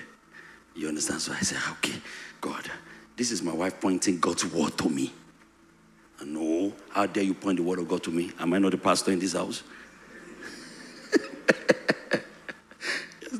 If you want to have peace at home, you understand, submit to the God of peace that can give you peace always by all means. Amen. Let me say something. Peace in marriage is a miracle. Only God can do it. You understand? Now you might have heard me say it. I'm not saying it frivolously. I know what I'm saying. You understand? Only God can give it. You understand? And until you come and you surrender to God and say, God, have your way in this marriage, you are Lord of all. It's either you are Lord of all or not Lord at all. Just have your way. Any instruction, give it, we'll do it. Anything you say that we are not getting right, we adjust, we'll get it right. So I can't sit down and I'm in church and pastor is preaching and pastor says something about the way I treat my wife. You understand? I say, no. How about how she's treating me? The man that God is helping. You can't try it. Or you are sitting and God draws your attention. The way you spoke to your wife yesterday was not okay. Say, sweetheart, I'm sorry. I didn't mean to talk to you that way. You know, that's not the way I should have talked to you. Please, just forgive me for talking that way. You said, no, I cannot apologize. Strong men don't apologize. Where is that in the Bible? Where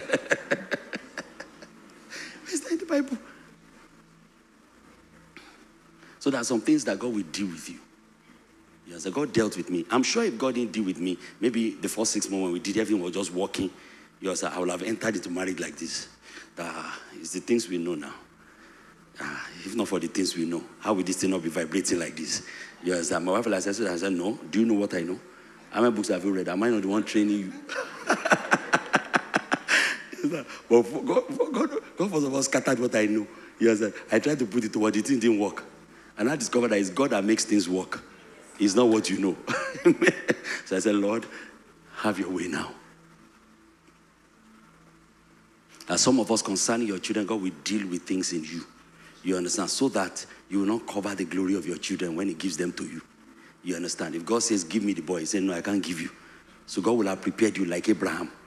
You understand? By then God says, oh yeah, where's Isaac? You just say, take him. He's all yours. You know, if God didn't deal with Abraham, when God asked for Isaac, he would not have dropped it. But God had dealt with him. So walk with God.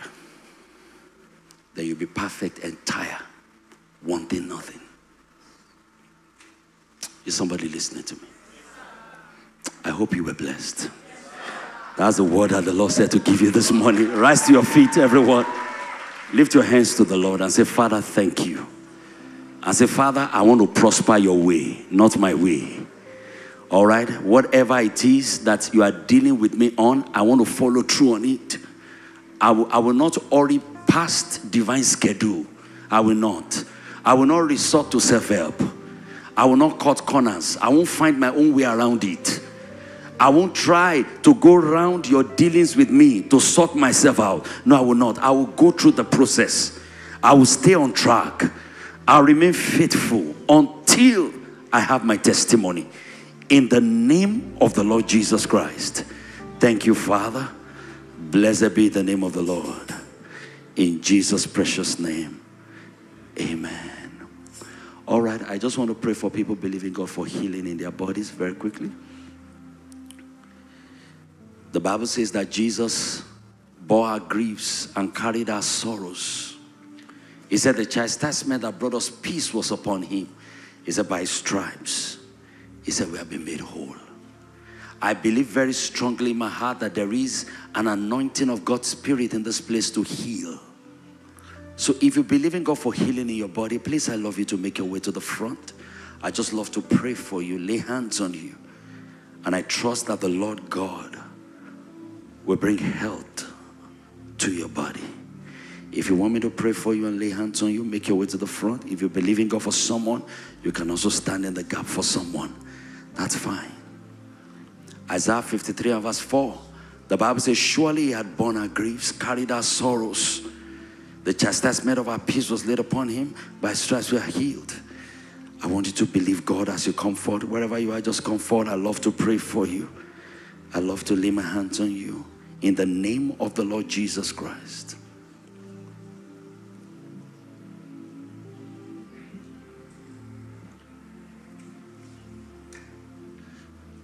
Hallelujah. I'm the Lord that healeth you. Thank you, Lord.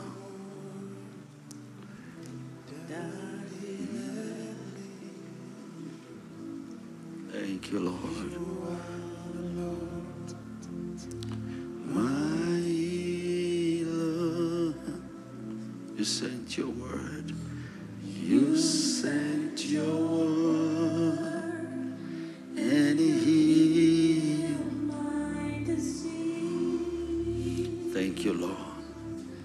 You are the Lord, my healer. Thank you, Lord. You are the Lord. Wherever you are, lift your hands to Jesus. Lift your hands to Jesus. Everyone in front. And I want you to say, Jesus, I believe that you are my healer. I believe that you were wounded for my transgressions, bruised for my iniquities, and striped for my healing. I believe that you bore my griefs, you carried my sorrows. I believe it, I believe it, I believe it, I believe it. You are the Lord, my healer. Thank you, Lord. Oh, the Holy Ghost.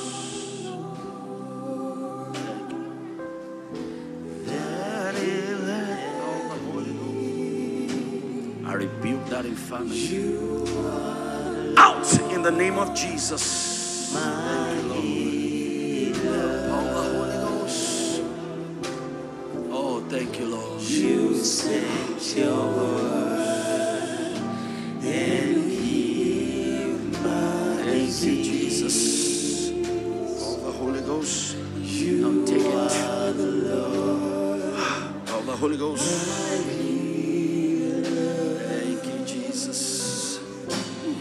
The Holy Ghost stronger. Be healed in your body. I rebuke that infirmity. Go from him in the name of Jesus. In the name of Jesus, be healed in your body. Thank you, Lord. Hallelujah. Power of the Holy Ghost. Ooh, thank you, Lord. Thank you, Jesus. The Holy Ghost. Thank you, Lord. Thank you. The Holy Ghost. Jesus. I'll be healed in your body. Oh, Jesus. Thank you, Lord Jesus. Oh, thank you, Jesus. Oh, the Holy Ghost. Your presence makes me.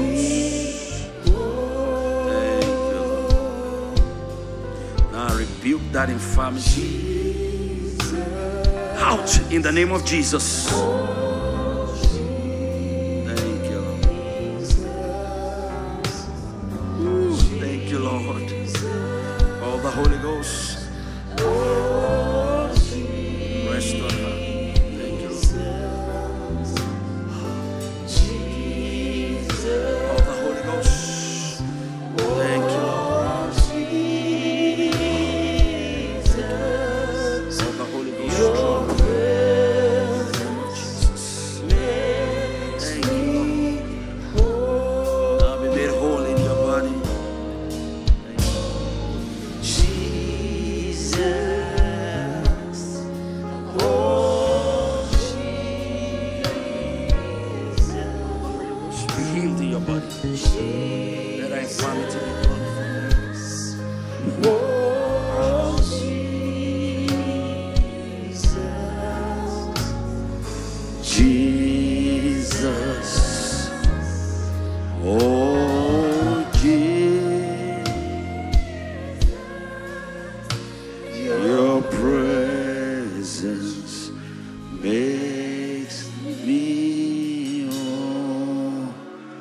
Father, thank you.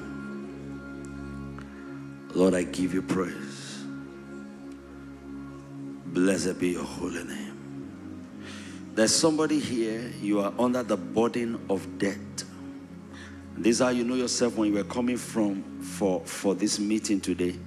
That was your prayer point. You said, Lord, I'm breaking under the weight of this debt. and you ask the Lord, that Lord, if you can turn it around, he said, I will be grateful, and I will come and I will testify.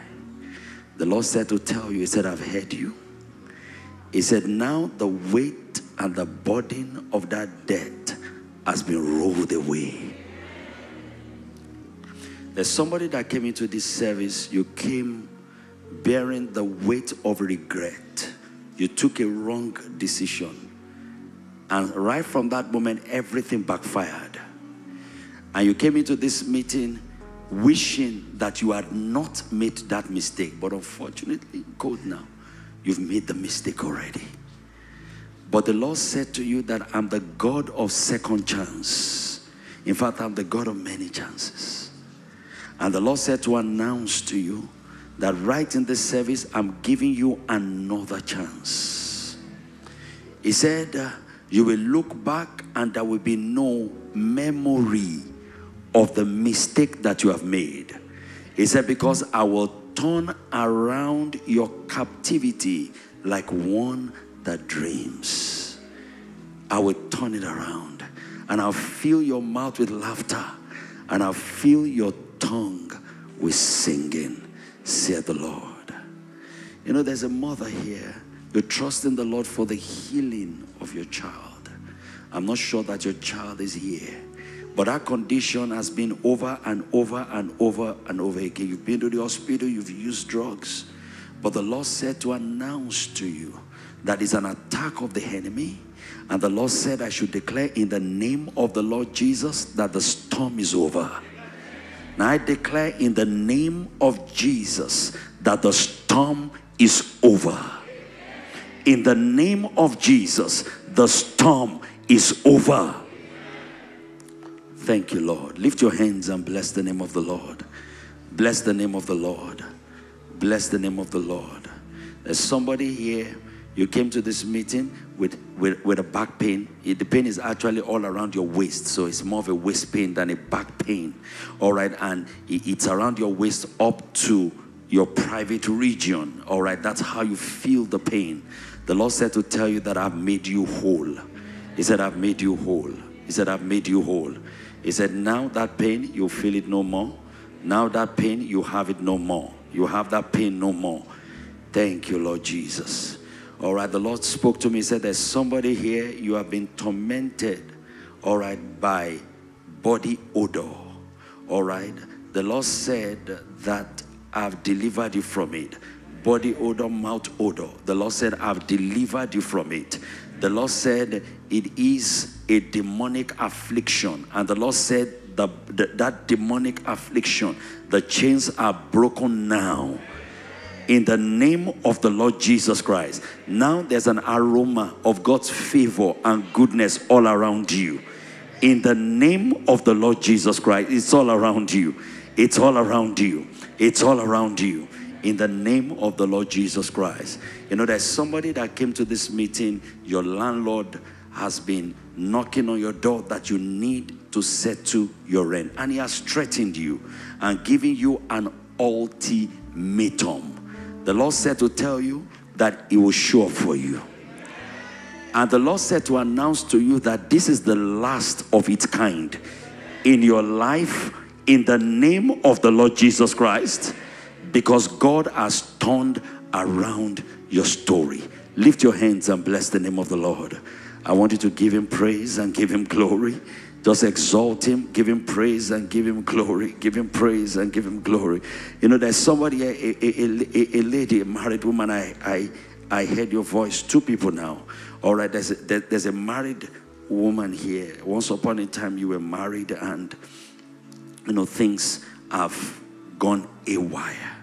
And somehow in your heart you are coming to a point where you are settling for this life, because if you look, you cannot see yourself coming out of it. But God said it's not true. God said that what you are believing is a lie, sold to you by the devil. God said to announce to you that I'm the God of new beginnings, and because of you I gave the word for this year. And the Lord said, watch it. He said, this year, he said, I will give you a new start. All right, he said, I will give you a new start. I will give you a new home. I will give you a new marriage, and I will give you a new beginning. in the name of the Lord Jesus Christ. You know, there's a woman here. Thank you, Lord Jesus. You came to this meeting this morning with your mind made up that I'm tired of this marriage. I just want to get out of it. I'm tired of this marriage. I just want to get out of it. And the Lord said to tell you, he said, be still and know that I am God. For thus saith the Lord, I'm dealing with your husband already. I'm dealing with him already. Be patient. Trust me through the process. For the storms in your house will come to an end.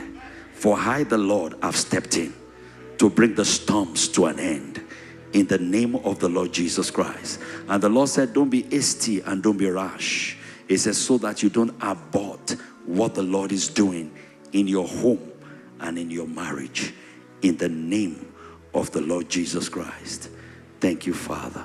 Lift your hands and give God praise. Lift your hands, everyone, and give God praise. I can see someone here, you had an accident, and that accident, all right, has caused you to have pains. I don't know exactly where the pains are. I'm not sure, but I perceive it's somewhere around your leg. The Lord said to tell you, it's been for a while, and you're almost getting used to it. The Lord said to tell you, he said, I'm healing you. He said, right now where you are, he said, my hand is upon you, strong, to remove that infirmity. He said, you will have that pain no more. He said, you will have that pain no more. The Lord said, they've told you will have to manage it, but you won't manage it. He said, for I'm Jehovah Rapha, and I've healed you completely. Completely. I've healed you completely. Lift your hands, everyone, and bless him. Give him glory. Give him praise.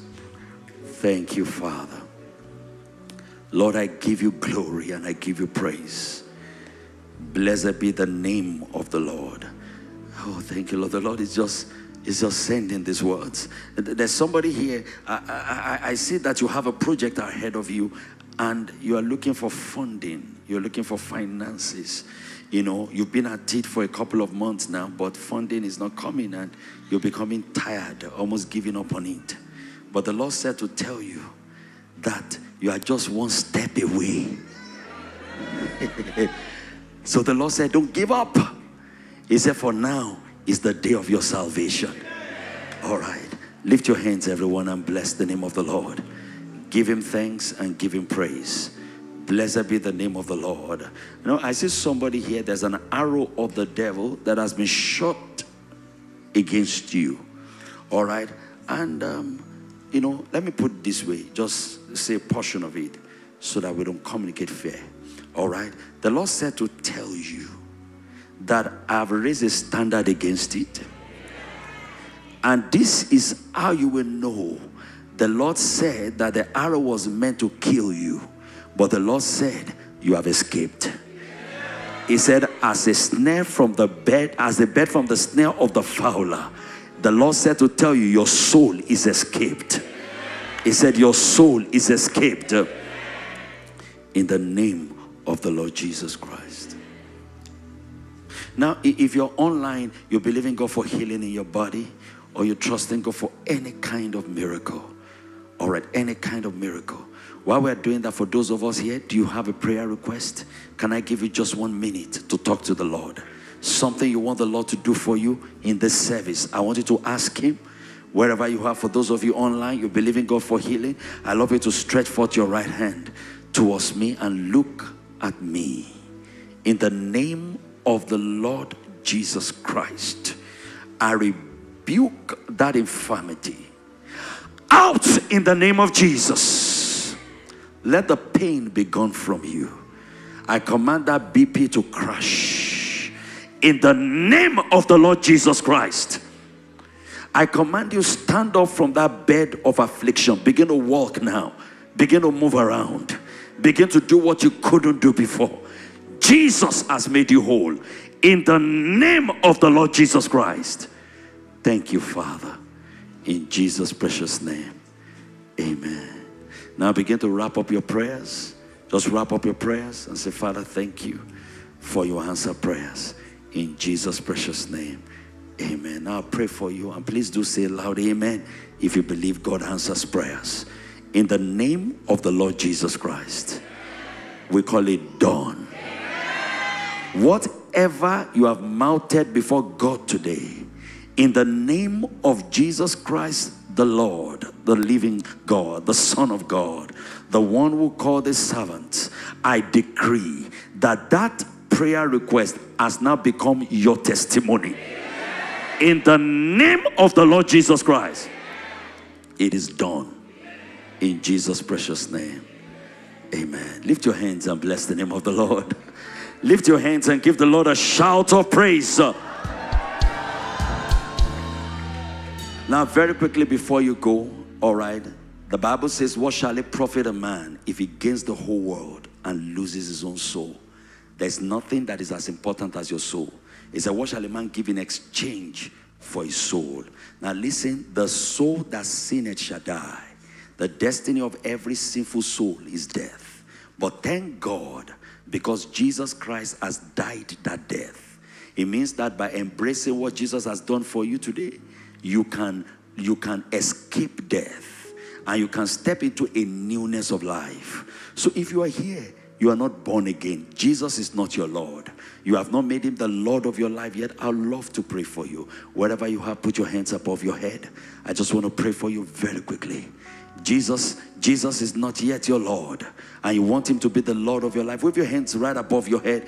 You're not saved, you're not born again, you want Jesus to be your Lord. Wave your hands right above your head. You want to be born again, you want to be a child of God. Wave your hands. Anybody like that? Anybody like that? Wave your hands right above your head. God bless you. God bless you. I love you to make your way to the front. You want me to pray for you. You want me to lead you to Christ. It will be my pleasure this morning to pray for you. Wherever you are, come. God bless you. You know it. You're not born again. Jesus is not your Lord, but you want him to be your Lord this morning. Come on. Come forward wherever you are. Make your way to the front. Make your way to the front. Make your way to the front. I love to pray for you. I love to lead you to Christ. I love to pray for you. Wherever you are, make your way to the front. You're not born again. If Jesus comes today, you cannot beat your chest and say, I'm going with him. But you want that to change. You don't want to be lost. You want Jesus to rescue you. Come. God bless you. Come, God bless you. Come, God bless you. Thank you, Lord. Any other person coming? Come. God bless you. God bless you. If you keep clapping, they will keep coming. If you keep clapping, they will keep coming. Wherever you are, just come. If you're still there, we love you to come. If you're still there, we love you to come. God bless you. In Jesus' precious name. Thank you, Lord. In Jesus' precious name. Pastors, please, can you help? You know, just like that he made us do last week. Let's lead them personally to accept Jesus as their Lord and Savior. Thank you, pastors.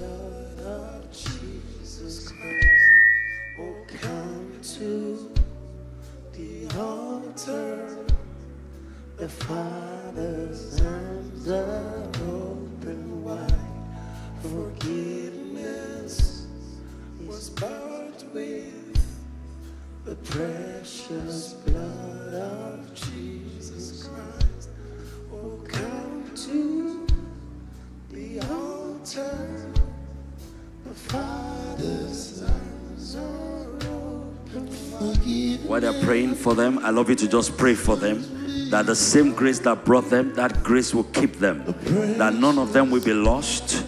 None of them will miss their way again. But that by the grace of God, they are established, rooted, discipled, solid. In the name of Jesus, that today will mark a turning point. That unique, life-transforming turning point that comes as a result of being born again. It will begin in their life today. In the name of Jesus, they take roots downwards, they bear fruit upwards.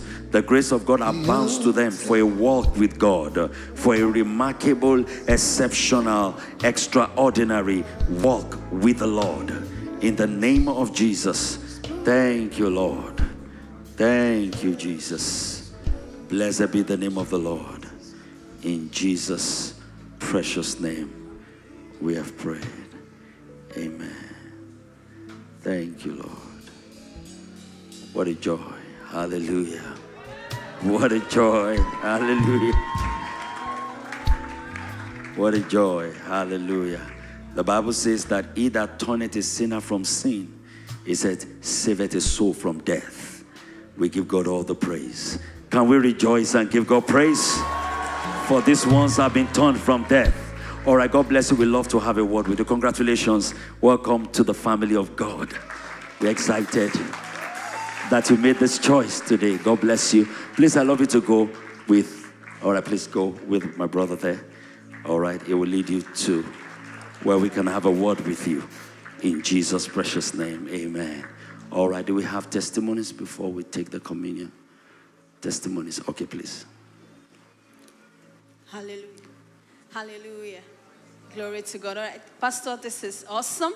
This is Daniel. Yesterday he said he had a very severe back pain, such that anytime he tries to turn, he will feel the pain. He even had to ask a fellow steward to assist him in massaging his back, but he was still feeling the pain. On his way home yesterday, he said, today's SMS, I'm coming here to receive my miracle. So when he came out and you laid hands on him, he believed that he had received his miracle. Then when he went back to his seat, you still gave a word that there's someone here, you have a back pain. God said you are healed. He went to the restroom to do the things he couldn't do before without feeling that pain. To the glory of God, Pastor, the pain is gone. He can't feel it. Every trace of the pain is gone. Hallelujah. Can you wave your hands to Jesus and give him a shout of hallelujah?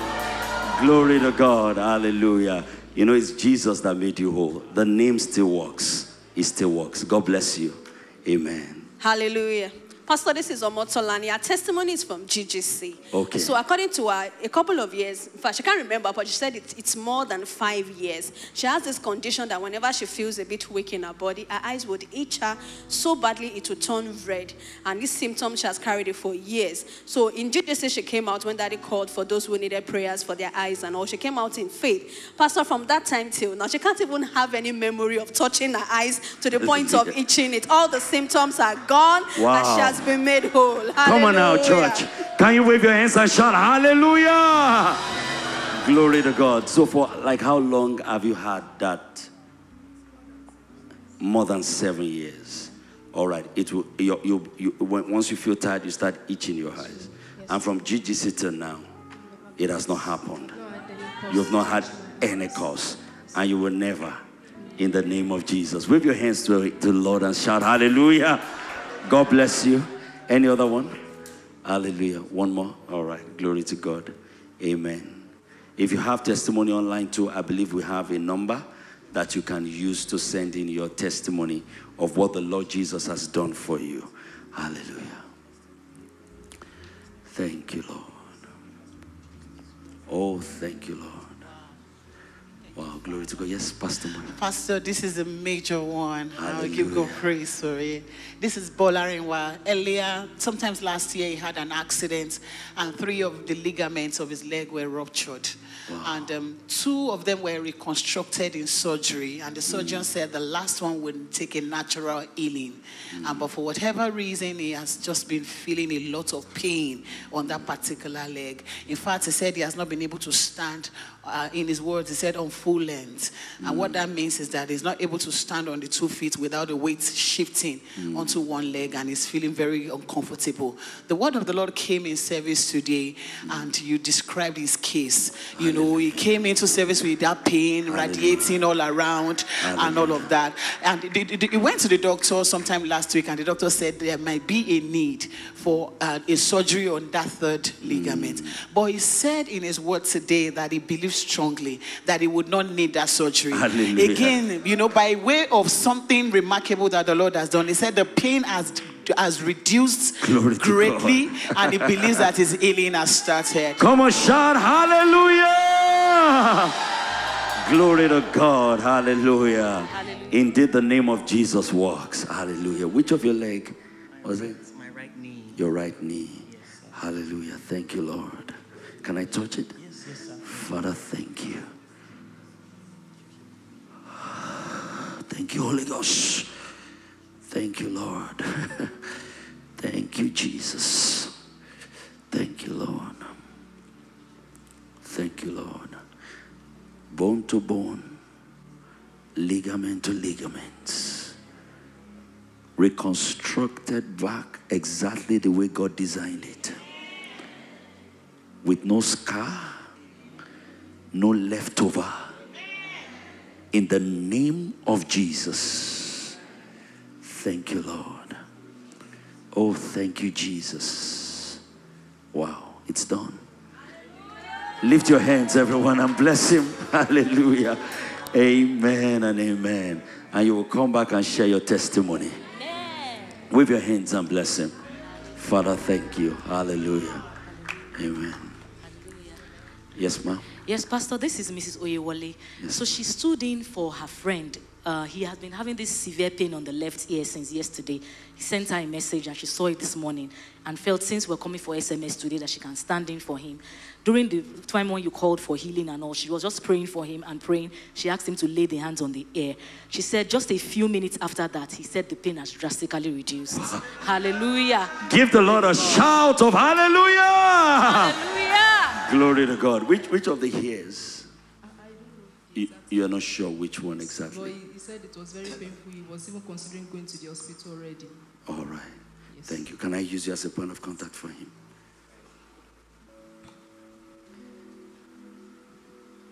Father, thank you.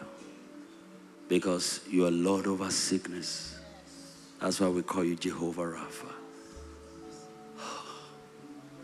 Thank you. Pain, be gone in the name of Jesus. Thank you, Lord. Never to return. In Jesus' name. Wave your hands and thank him. Give him praise. Hallelujah. Glory to God. Amen. All right. Thank you, Lord. Hallelujah. Amen. Wave your hands to the Lord and bless him. I mean, God has done great things. Wave your hands and bless him. Thank you, Lord, in Jesus' precious name. I want us to take communion, and we are going to be taking it in faith. The communion is not just an ordinary table. The Bible calls it the Lord's table. All right, it's a covenant thing. And every time we do it, we are provoking the covenant of our oneness with the Lord and Master. And every time we take it, we take the communion, something happens. All right, the fullness of the blessing of the gospel is established and confirmed in our lives. If it's healing, you have it. If it's prosperity, you have it.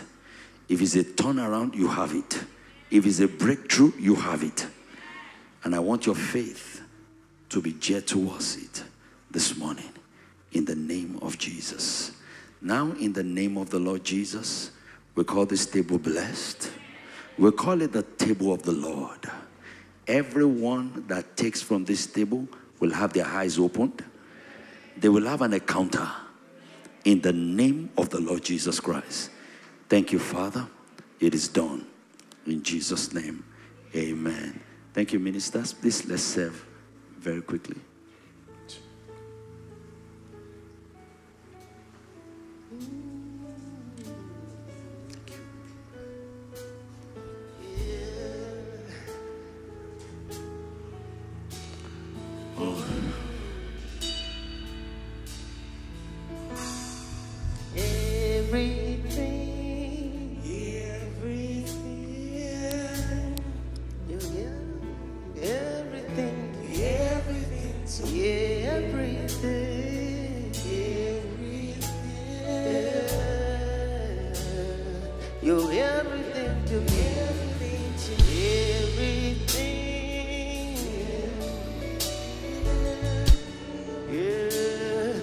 Everything to me. You're my peace. Yes, you are, God. You're everything to me. I sing, you're my peace. Yeah. You're everything to me. Joy is sorrow. You're everything to me. Hope for tomorrow.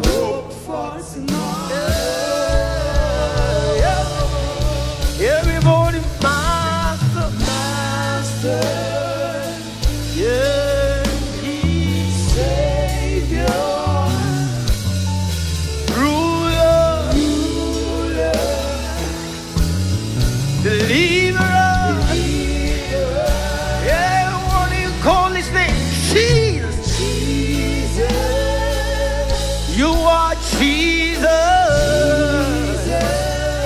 the bright morning star, Jesus.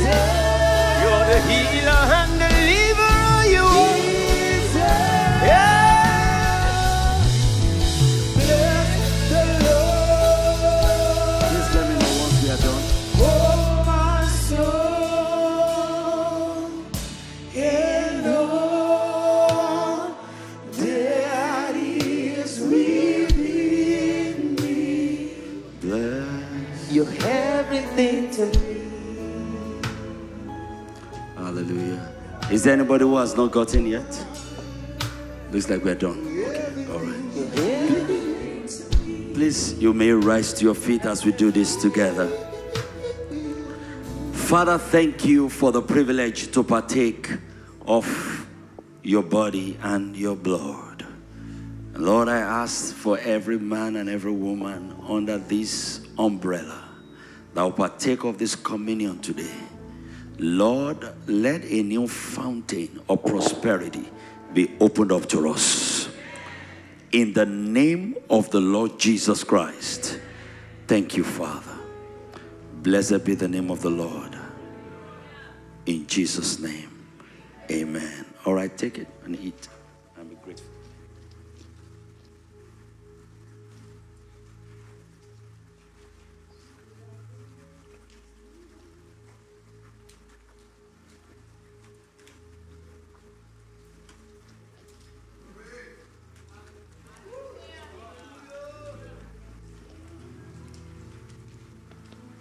Shine your light through us for all the world to see.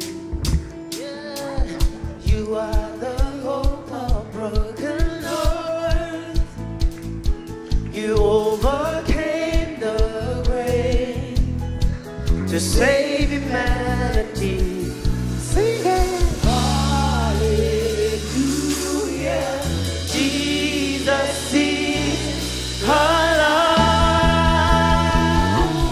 Oh,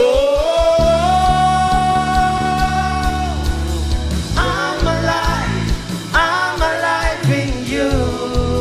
Yeah. It's the resurrection power. You're alive. You're alive in me. He's the resurrection power. It's the resurrection power.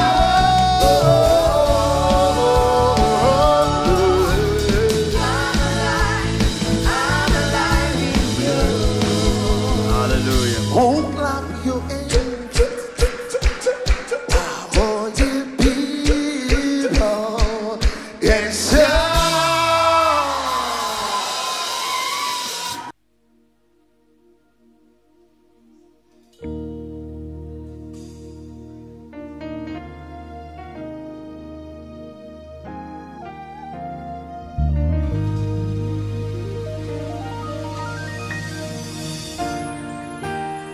Scripture says, remember ye not the former things, neither consider the things of old. Behold, I do a new thing. Now it shall spring forth. Shall ye not know it? I will make a way in the wilderness and rivers in the desert.